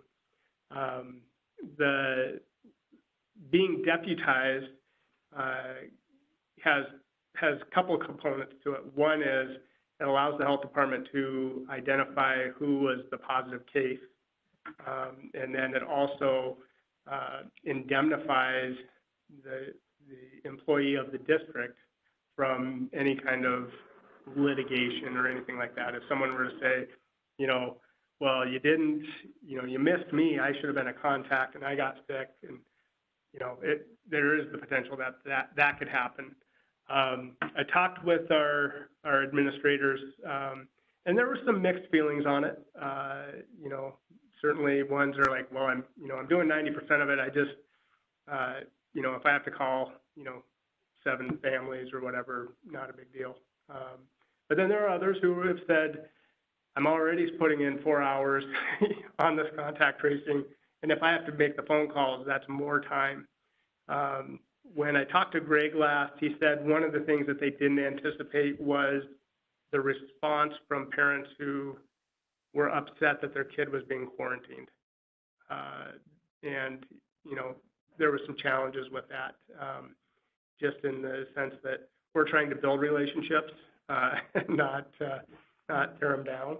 And so Tammy Robinson approached the Northwest Mass Group, the area superintendent, and asked if there was any interest in this.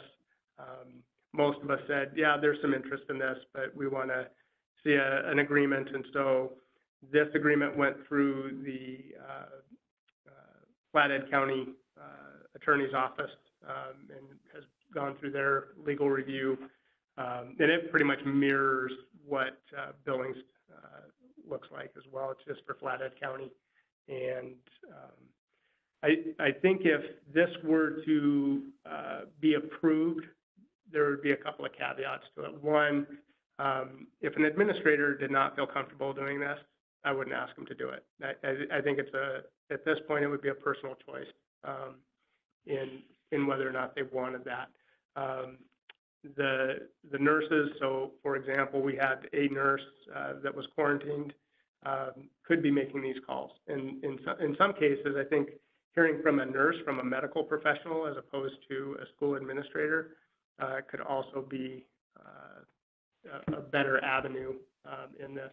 It would require training, where we could do it in a Zoom meeting and get the lowdown on the contact tracing. This is not case investigation. So I'm not, you know, if Lance were the person that was a positive, I would not be calling Lance to say, okay, who'd you spend the weekend with? What bars and restaurants were you at? It wouldn't be that. It's just basically working through anybody who's associated with the school and identifying who those close contacts are.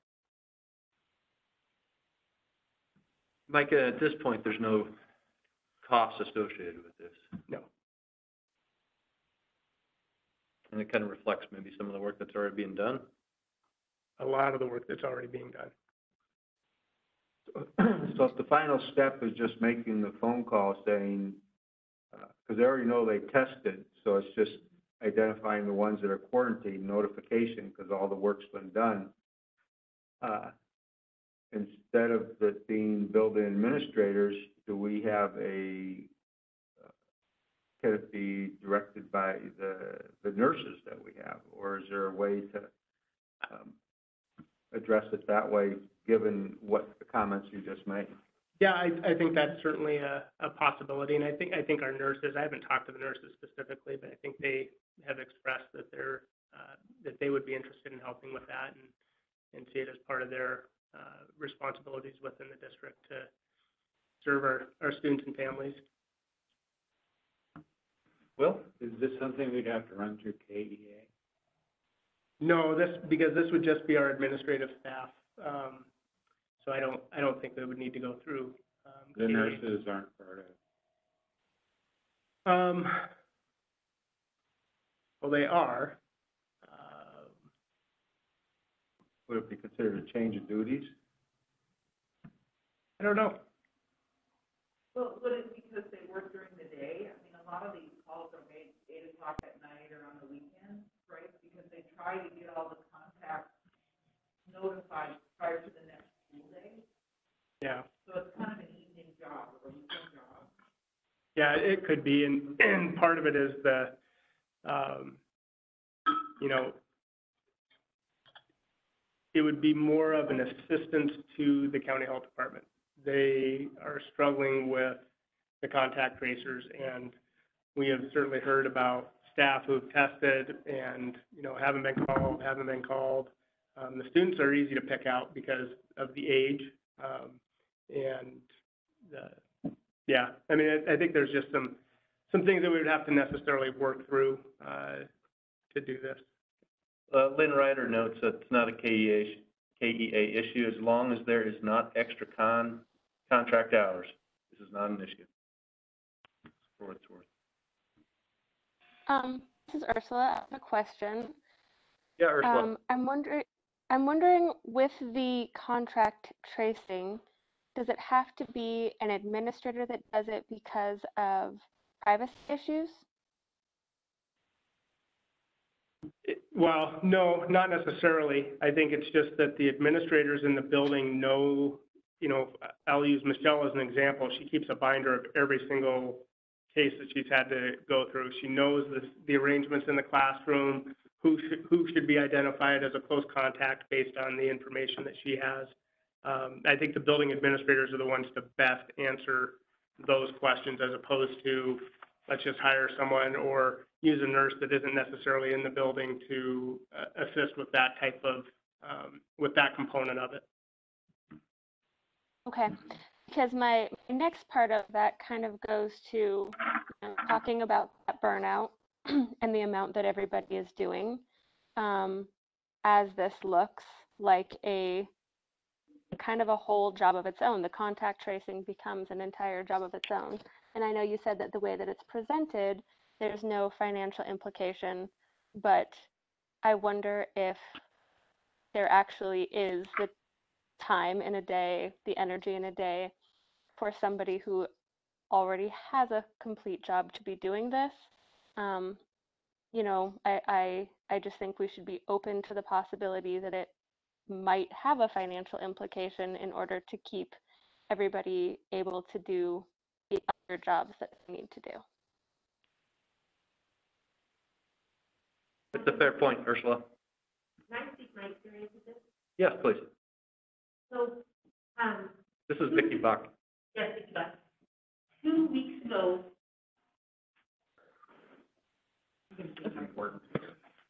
I can't quite hear her. I'm sorry. Can you make sure she has a mic? So this is Vicki Buck. 2 weeks ago, I had the opportunity to work with Tamalee for the first time at Russell because we had a student test positive. And by the time she contacted me to get the contact tracing and the seating charts from Russell, it was well into the evening, about 5:30, 6 o'clock. And so by the time we worked through the seating charts to see who was primary contacts, she then gave me the option, when she called them the next day, the parents, to notify them that their students were primary contacts, if the parents would then come during the middle of the day and take the students home or wait until the end of the school day. And I was very honest with her, and I told her that I didn't like either of those options, that if they were primary contacts, then they shouldn't even be coming to school that day. But she said because she had so many phone calls to place that night, she was not going to be able to contact the parents of Russell. However, she gave me the option, if I wanted to contact the parents, notify the students, and let them know that they'd be contacted by the health department the next day, that I could do that. And so then I took the next 2 hours that evening to contact the parents, and only one parent was upset. But I had really good conversation with the parents. And I like this as an administrator because it gives you the option, if you have that time and availability, then to help out the county health department. Not that it's mandatory that we do that, but if we have the availability to assist, we can.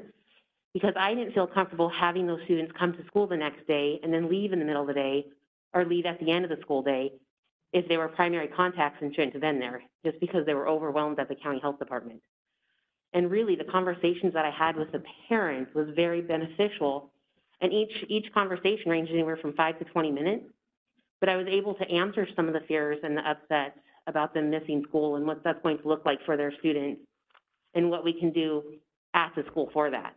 So as an administrator, I just like this idea, knowing that if we have time and availability to assist, we can.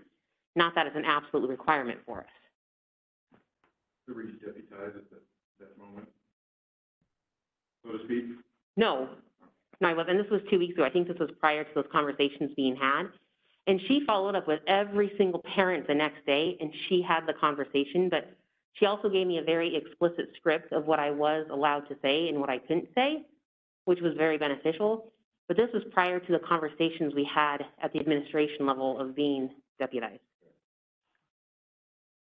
I think another factor in this, and, you know, if I'm a building principal and I have one a week, maybe, you know, some of our schools have had very few cases versus, say, Michelle, who, you know, when you get 10 of them, and, you know, and is that the expectation, you know, and ultimately it is the county health department's responsibility. And if you know, look, I can't call parents at 9 o'clock tonight, I just, you know, you're going to have to do that. I mean, I think there's the latitude. There's nothing in this that says that we have to do it. But I think if administrators want that option and want to be able to do that, and they see it as a community service, I don't have a problem with it. So, Micah, are we all set? I mean, if we were to approve this, you could run with it? Well, we'd still have to set up a training with the county health department, and get the agreement signed, and I've asked for a badge. I don't know if I'm going to get one, but I was told no guns. Yeah, I mean, we could make it happen. It may not happen, you know, in the next, you know, by the end of this week, but we could certainly start laying the groundwork and to be able to get going on it. I'd love to see our nurses involved in this. We purposely tried to get, additional nursing support this year with some of our COVID funds. I'd love to see how we could have them help. So is there a trustee who'd be willing to make a motion to approve this? I have one more question first, Lance, if that's okay. This is Rebecca. Yeah, go ahead, Rebecca. You know, like Ursula and Micah pointed to, there is some issues of, does this feel like it's an additional duty without recompense?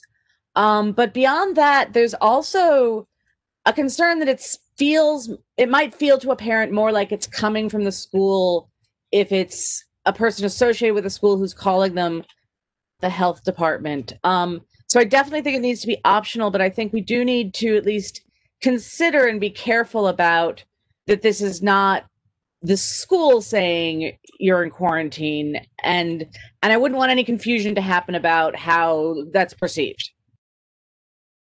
Fair point. Fair point. Is there a trustee who'd be willing to make a motion on this? I'll move that we approve the proposal as presented. That's Will Hyatt making the motion. Is there a second? Amy, second. Oh, Kim Wilson beat you, Amy. So Kim Wilson made second. Okay. Further discussion? I have some discussion. So we've heard that teachers are spending extra time, and we've heard that administrators have been spending extra time and will spend extra time. And the concern is the financial considerations in both cases, and we don't know how to address it in either one of them. So I'm wondering if the motion, at least for this point in time, should include no financial consideration for the extra time. I'm just going to throw that out on the table. I'm not trying to pick on administrators, but we don't have a real answer for anybody on how this is going to go and how to compensate, because we still have the struggle on not that we won't be addressing all this later on, but I'm just wondering if there should be some, understanding or mention of that. I'm just throwing that one out. Because, and especially if, if we're gonna use nurses, and when Lynn identified within the contract hours, to what degree does that need to be researched to understand the contract hours that they're doing, and if they're gonna be doing this in the evening, is that outside of their contract hours? And those are things that still may need, even though it may be real desirable to use the nurses, and I think that might be the best first choice, we may need to have some other steps, and we can pass the motion, and then it's up to Micah to figure out how to implement it, and he'll have the discretion, because he won't be requiring it, it'll be optional of people. But I don't know that we might use the word optional or discretion in the motion too, so I'm just thinking out loud on some of those aspects. Well, we've already kind of designated the personnel committee to look at fixing added duties for our staff. This kind of falls under the same purview. And we could ask the personnel committee to consider this as well, because it is added duties, and it does increase the amount of time that somebody who's already full-time and totally busy. It would work way better for those folks we have whose day isn't totally full.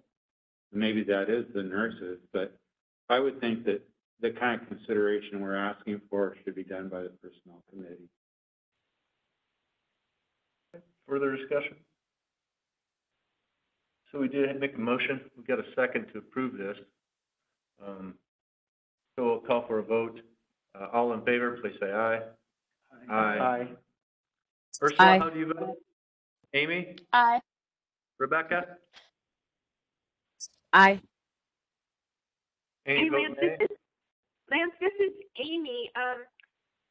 I guess I was interested in Jack's suggestion of maybe amending it, but we're not going to. Basically, Jack mentioned that, so this motion We would doesn't either have. need to back out of the motion or voted it down.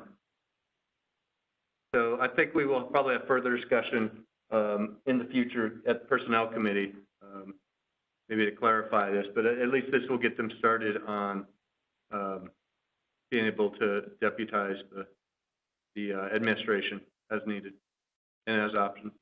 Okay, then I'm aye. Okay. Did they vote nay? Motion passed unanimously. Personnel action items. I move approval of the personnel action items. That was Jack Fallon? Scott seconds that. Scott Warnow seconds that. Further discussion. This is Rebecca Linden. Yeah, I had a question on the MOA. As it was presented, it seemed like we'd taken out. We're not at the MOA yet. We're still Oh, at the sorry, I personnel. thought that was personnel. Nope. Further discussion on the personnel action items. All in favor, please say aye. Aye. Ursula? Aye. Amy? Aye. Rebecca? Aye. Any opposed? Motion carries unanimously. Now we're at the MOA. Sorry about that. I can't tell B from C apparently. No worries. Well, So let's have the presentation on it first before you ask questions. I'm still here and excited, at 8:29. By the way, Micah, Doug did say I got a gun, so I just wanted to let you know. So we did present this originally to the board, and we really feel that process worked well. We appreciate the fact that we were able to bounce this idea off of you. I think both the union and the district feel really comfortable with where we ended up. The majority of this MOA is the same as we initially presented. The only change that we made is that we took out the stipend language. We took it out altogether. And the reason for that is because it was a pretty big hang up for something that is really a big if that it's even going to happen. So MHSA has really committed to trying to keep the students' activities going. There may be delays in when those activities occur. For example, I believe Micah wrestling was moved to the spring instead of being the winter sport. But we really don't feel that there's a high probability that that the activities will be canceled. So both parties agreed that we would just address that as it came up, with the assumption that really it's not as probable as the other issues on this. So that is the main change that we made in the MOA. And then as I put in the cover letter, I think it was 230 people supported this with the KEA, and only 5 declined or did not support it, which is a really high ratio. And so, again, I always want to give a shout out to the union. I think that we're really working well together and have an extremely collaborative process, and definitely makes my job look a lot better than the other AAs at this point in time. So, any questions? Rebecca, you get the first one. Woo! Thanks, Lance and Tracy. So Tracy, we said we dropped out the activities, and I was a little concerned about the language that says, in mandatory school closures, we maintain all benefits. And I was checking to make sure that didn't include activities or put us into a situation we didn't want to be in. That does not include activities. Activities is a completely separate contract. Perfect. Just wanted to check. Thanks. Other questions for Tracy? Would trustee be willing to make a motion to approve the MOA? This is Scott. I'll make a motion. We approve the MOA as presented. Thank you. And this is Sue. I'll second that. Very good. Further discussion? All in favor? We'll start with Amy. Aye. Ursula? Aye. Rebecca? Aye. Trustees present here? Aye. Aye. Are there any opposed? Motion carries unanimously. Thank you for all your work on that. Contracts, there's none on the elementary, district-wide though.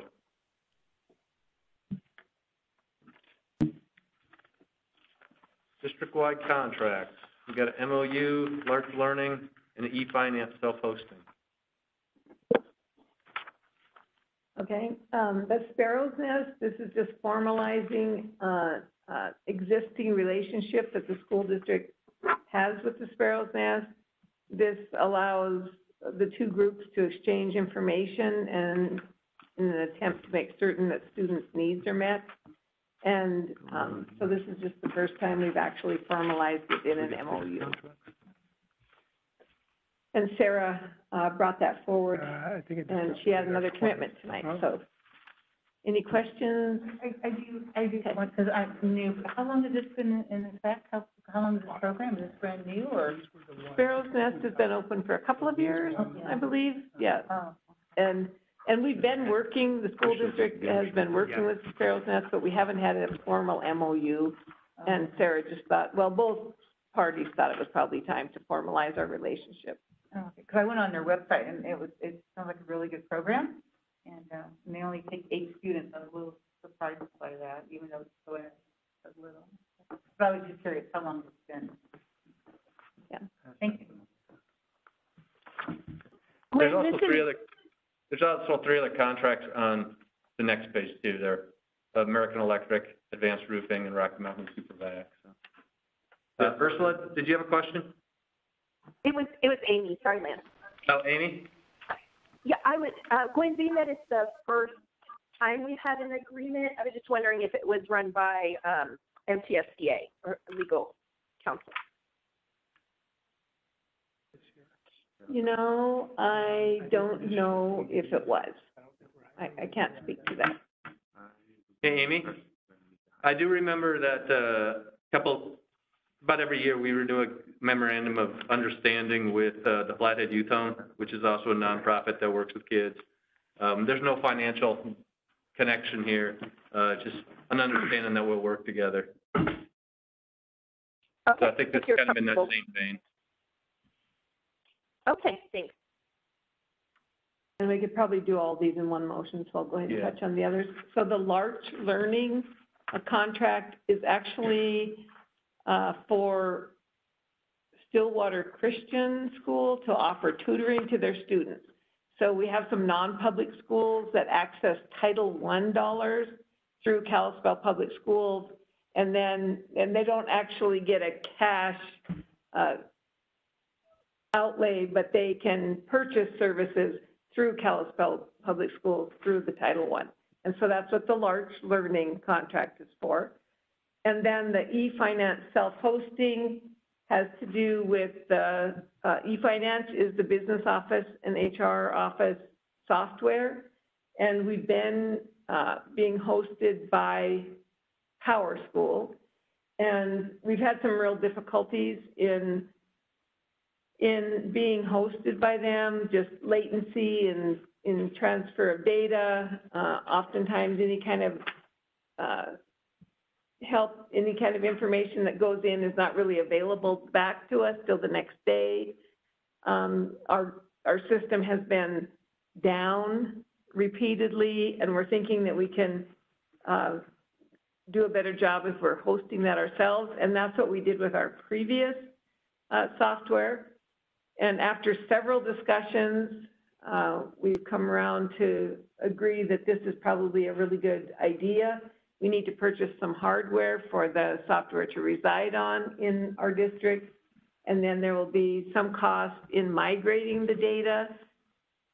And the third option on this, and I probably should have done a separate item, and that is that we've agreed that we will not purchase these enterprise management services to the tune of about $76,000 over a 2-year period. That was to have Power School do the updates, make sure our system was always up and running, and they haven't necessarily done a great job of that with them hosting us, so we're not certain that we would be getting $76,000 worth of services. And we think that we would be better served if we hired an additional IT person for a couple of years to focus on this, and then they would probably have more time available to do some other things in the IT department, because this is really, or at least we don't think it would be a 40-hour-a-week job, but the learning curve could be fairly steep. So, but we decided that our money might be better spent by adding an additional staff member to the IT department, and I did not put that on this cover sheet because it seemed like it was two separate issues. One's a contract and the other is an additional FTE. So I'll bring it back around for the additional FTE at the next board meeting. So tonight we're just looking at the cost of the hardware and migration of the data from their servers to ours. And this will be paid for out of business office funds. And then Gwen, do you want to keep rolling with the American Electric contract and advanced roofing and? So some construction contracts, American Electric will be installing the lights upgrade in Flathead High School's auditorium. The advanced roofing contracts will be for 4 sections of roof on Flathead High School. We've been through the bidding process for that, and they actually did some roofing for us at Flathead High School last spring, and these contracts are for next spring. This allows us to get on their schedules and them to order the materials that they need and be ready to go the minute school's out. And then the Rocky Mountain Supervac was some striping that was done in a couple of the Flathead High School parking areas. And so a total of 6 contracts, all district-wide. Yep. So the, auditorium, that was bond money, so that's Yes. already, but that Yes. exists. The roofing, is that? Is bond money is also, bond money also? and the Rocky Mountain Supervac is bond money also. Okay. Well, I'm just wondering on these, facilities contracts, our new guy, Mr. Naslin, had a look at these? No, these were all done prior to his start, and like the roofing contracts, I think that all happened when they did the initial bidding on replacing some of the roofs. Like last winter, like in February or so. Yeah. And the American Electric, they've been working on for nearly a year. You may remember seeing contracts to have someone design the lighting and to get experts to weigh in on what should actually happen and then go through the bidding process. And the Rocky Mountain Supervac, striping is fairly straightforward and it's complete, so we don't necessarily need Gotta pay for it. Mr. Naslin. So was it Mr. Tim Schuldeis, did he kind of oversee the, American, I guess, the advanced roofing? The advanced roofing and the Rocky Mountain Supervac, and Bryce did all the legwork on that American Electric auditorium lighting. So there were some eyes on it. Yeah. I move approval of the contracts as presented. Second. That was Jack making the motion and Diane doing the second. Further discussion? Present trustees, how do you vote? Aye. Aye. Ursula? Aye. Amy? Aye. Rebecca? Aye. Are there any opposed? Passes unanimously. Thank you. Donation acceptance. And so that is, it's actually two-pronged, donation. One is a cash, contribution to Flathead High School, and the donor has asked to remain anonymous. And secondly, last winter, the Flathead High School Alumni and Friends Association wrote a check for $21,000 directly to Park Avenue as partial payment on the Steinway piano. But we need to have formal action on that being a donation to the school district, and it clarifies the ownership of the piano. So two donations there totaling $41,237.19. And it just needs to be recognized by the board. I move that we accept the donation proposal. Thank you for making that motion, Will. Do I hear a Seconded, Rebecca Linden. Rebecca Linden beat you to it, Kim. And for the second. Further discussion? All in favor of accepting these donations, please say aye. Aye. Amy? Aye. Rebecca? Aye. Ursula? Aye. Any opposed? Motion carries unanimously. Thank you. Consent agenda. Would someone care to make it? Scott, would you like to make a motion on that? I move we approve the consent agenda as presented. Thank you, Scott. I'll second. This is Sue. Sue seconds it. Further discussion? All in favor, please say aye. Aye. Aye. Ursula? Aye. Rebecca? Aye. Amy? Aye. Any opposed? Motion carries nearly unanimous. Jack's not here. Informational items and reports. Ursula, you want to kick us off? You have a trustee report? So we had a curriculum meeting, and our curriculum meeting a lot focused on just kind of understanding what curriculum is and how it works, the important things that we need to know. One of the big ones is what is curriculum, and it is the difference between what standards are and what curriculum is. And the big thing is standards are set by the Office of Public Instruction, and then curriculum is how the school district decides to implement those things. And so just kind of understanding the differences between the government's job and the teachers and administrators' job and the school board's jobs. Thank you, Ursula. Amy, do you have a report? I do not. Thank you. Rebecca? Thank you, Callie and Ursula, for running a great meeting. All right. Mark, do you have a trustee report? I do. I reviewed this lovely packet that was offered to us. This OSHA sheet is for respirators. It is not for masks. If you need to be fitted with a respirator, you need to, that's your guideline there. This is handy, but it really doesn't apply a whole lot to the situation, because I do believe that masks prevent non-symptomatic people from spreading also. So, and then this one is really pretty funny. There was a little tiny bit of data that was highlighted for me so I could find it easily that was kind of misrepresented here. It's interesting, so if you want to go look through this, there is no abstract, it's not a study. This is just some information based on a sample of 300 some people, and it just so happened that 6 of the patients and then 5 of the control participants never wore a mask, but the other people did.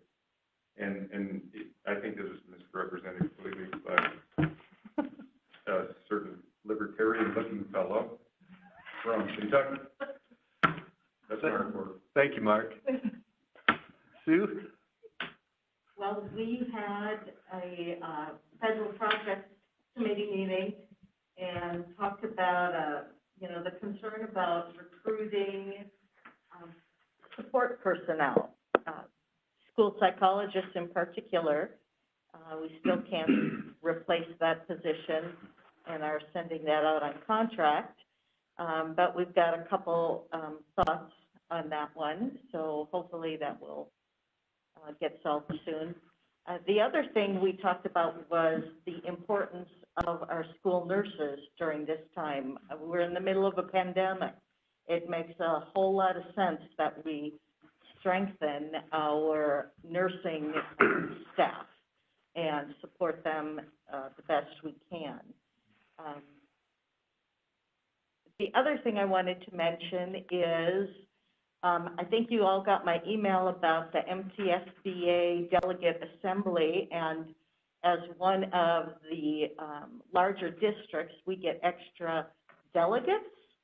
And so Diane, Lance, and Ursula will be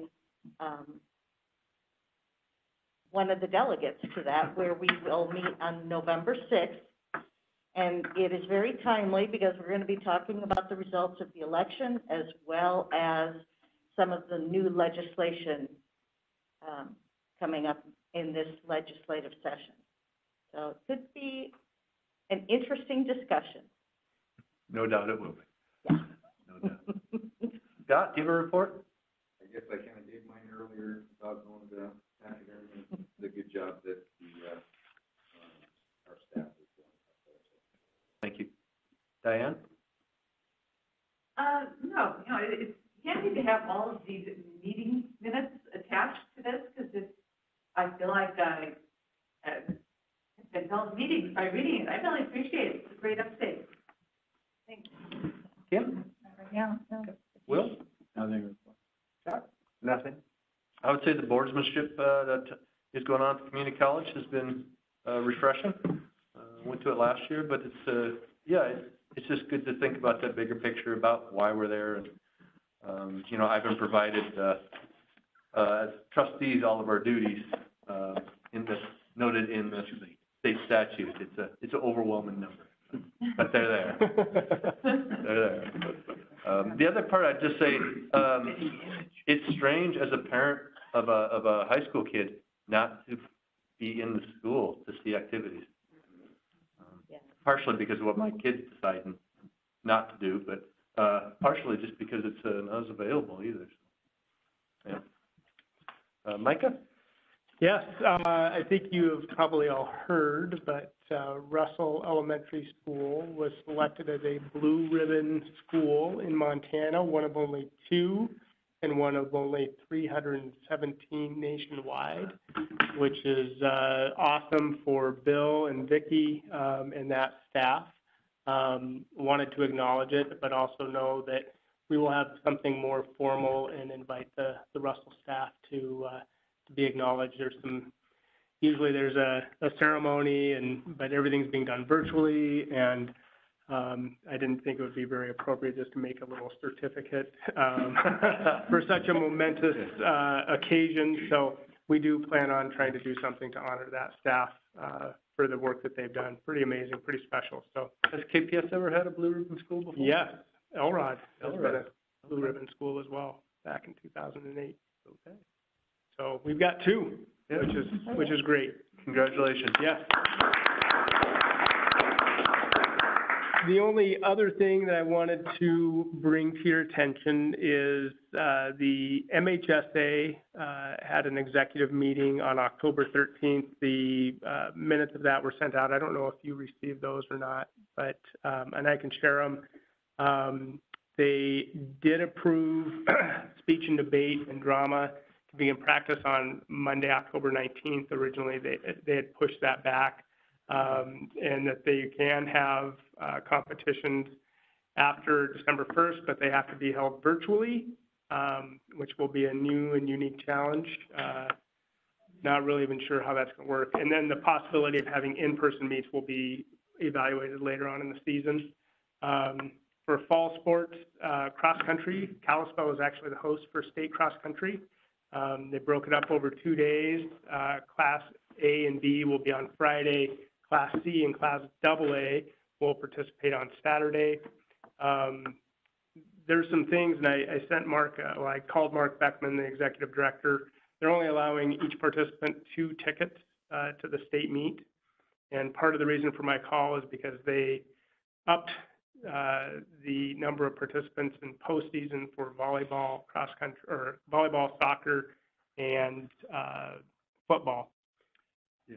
Seems like cross-country would be a sport that you could still physically distance. Well, I think on Rebecca Farms, you can spread out if you needed to. So Yeah. I have a call in. It's a little frustrating. I talked to Mark Dennehy a little bit about it as well.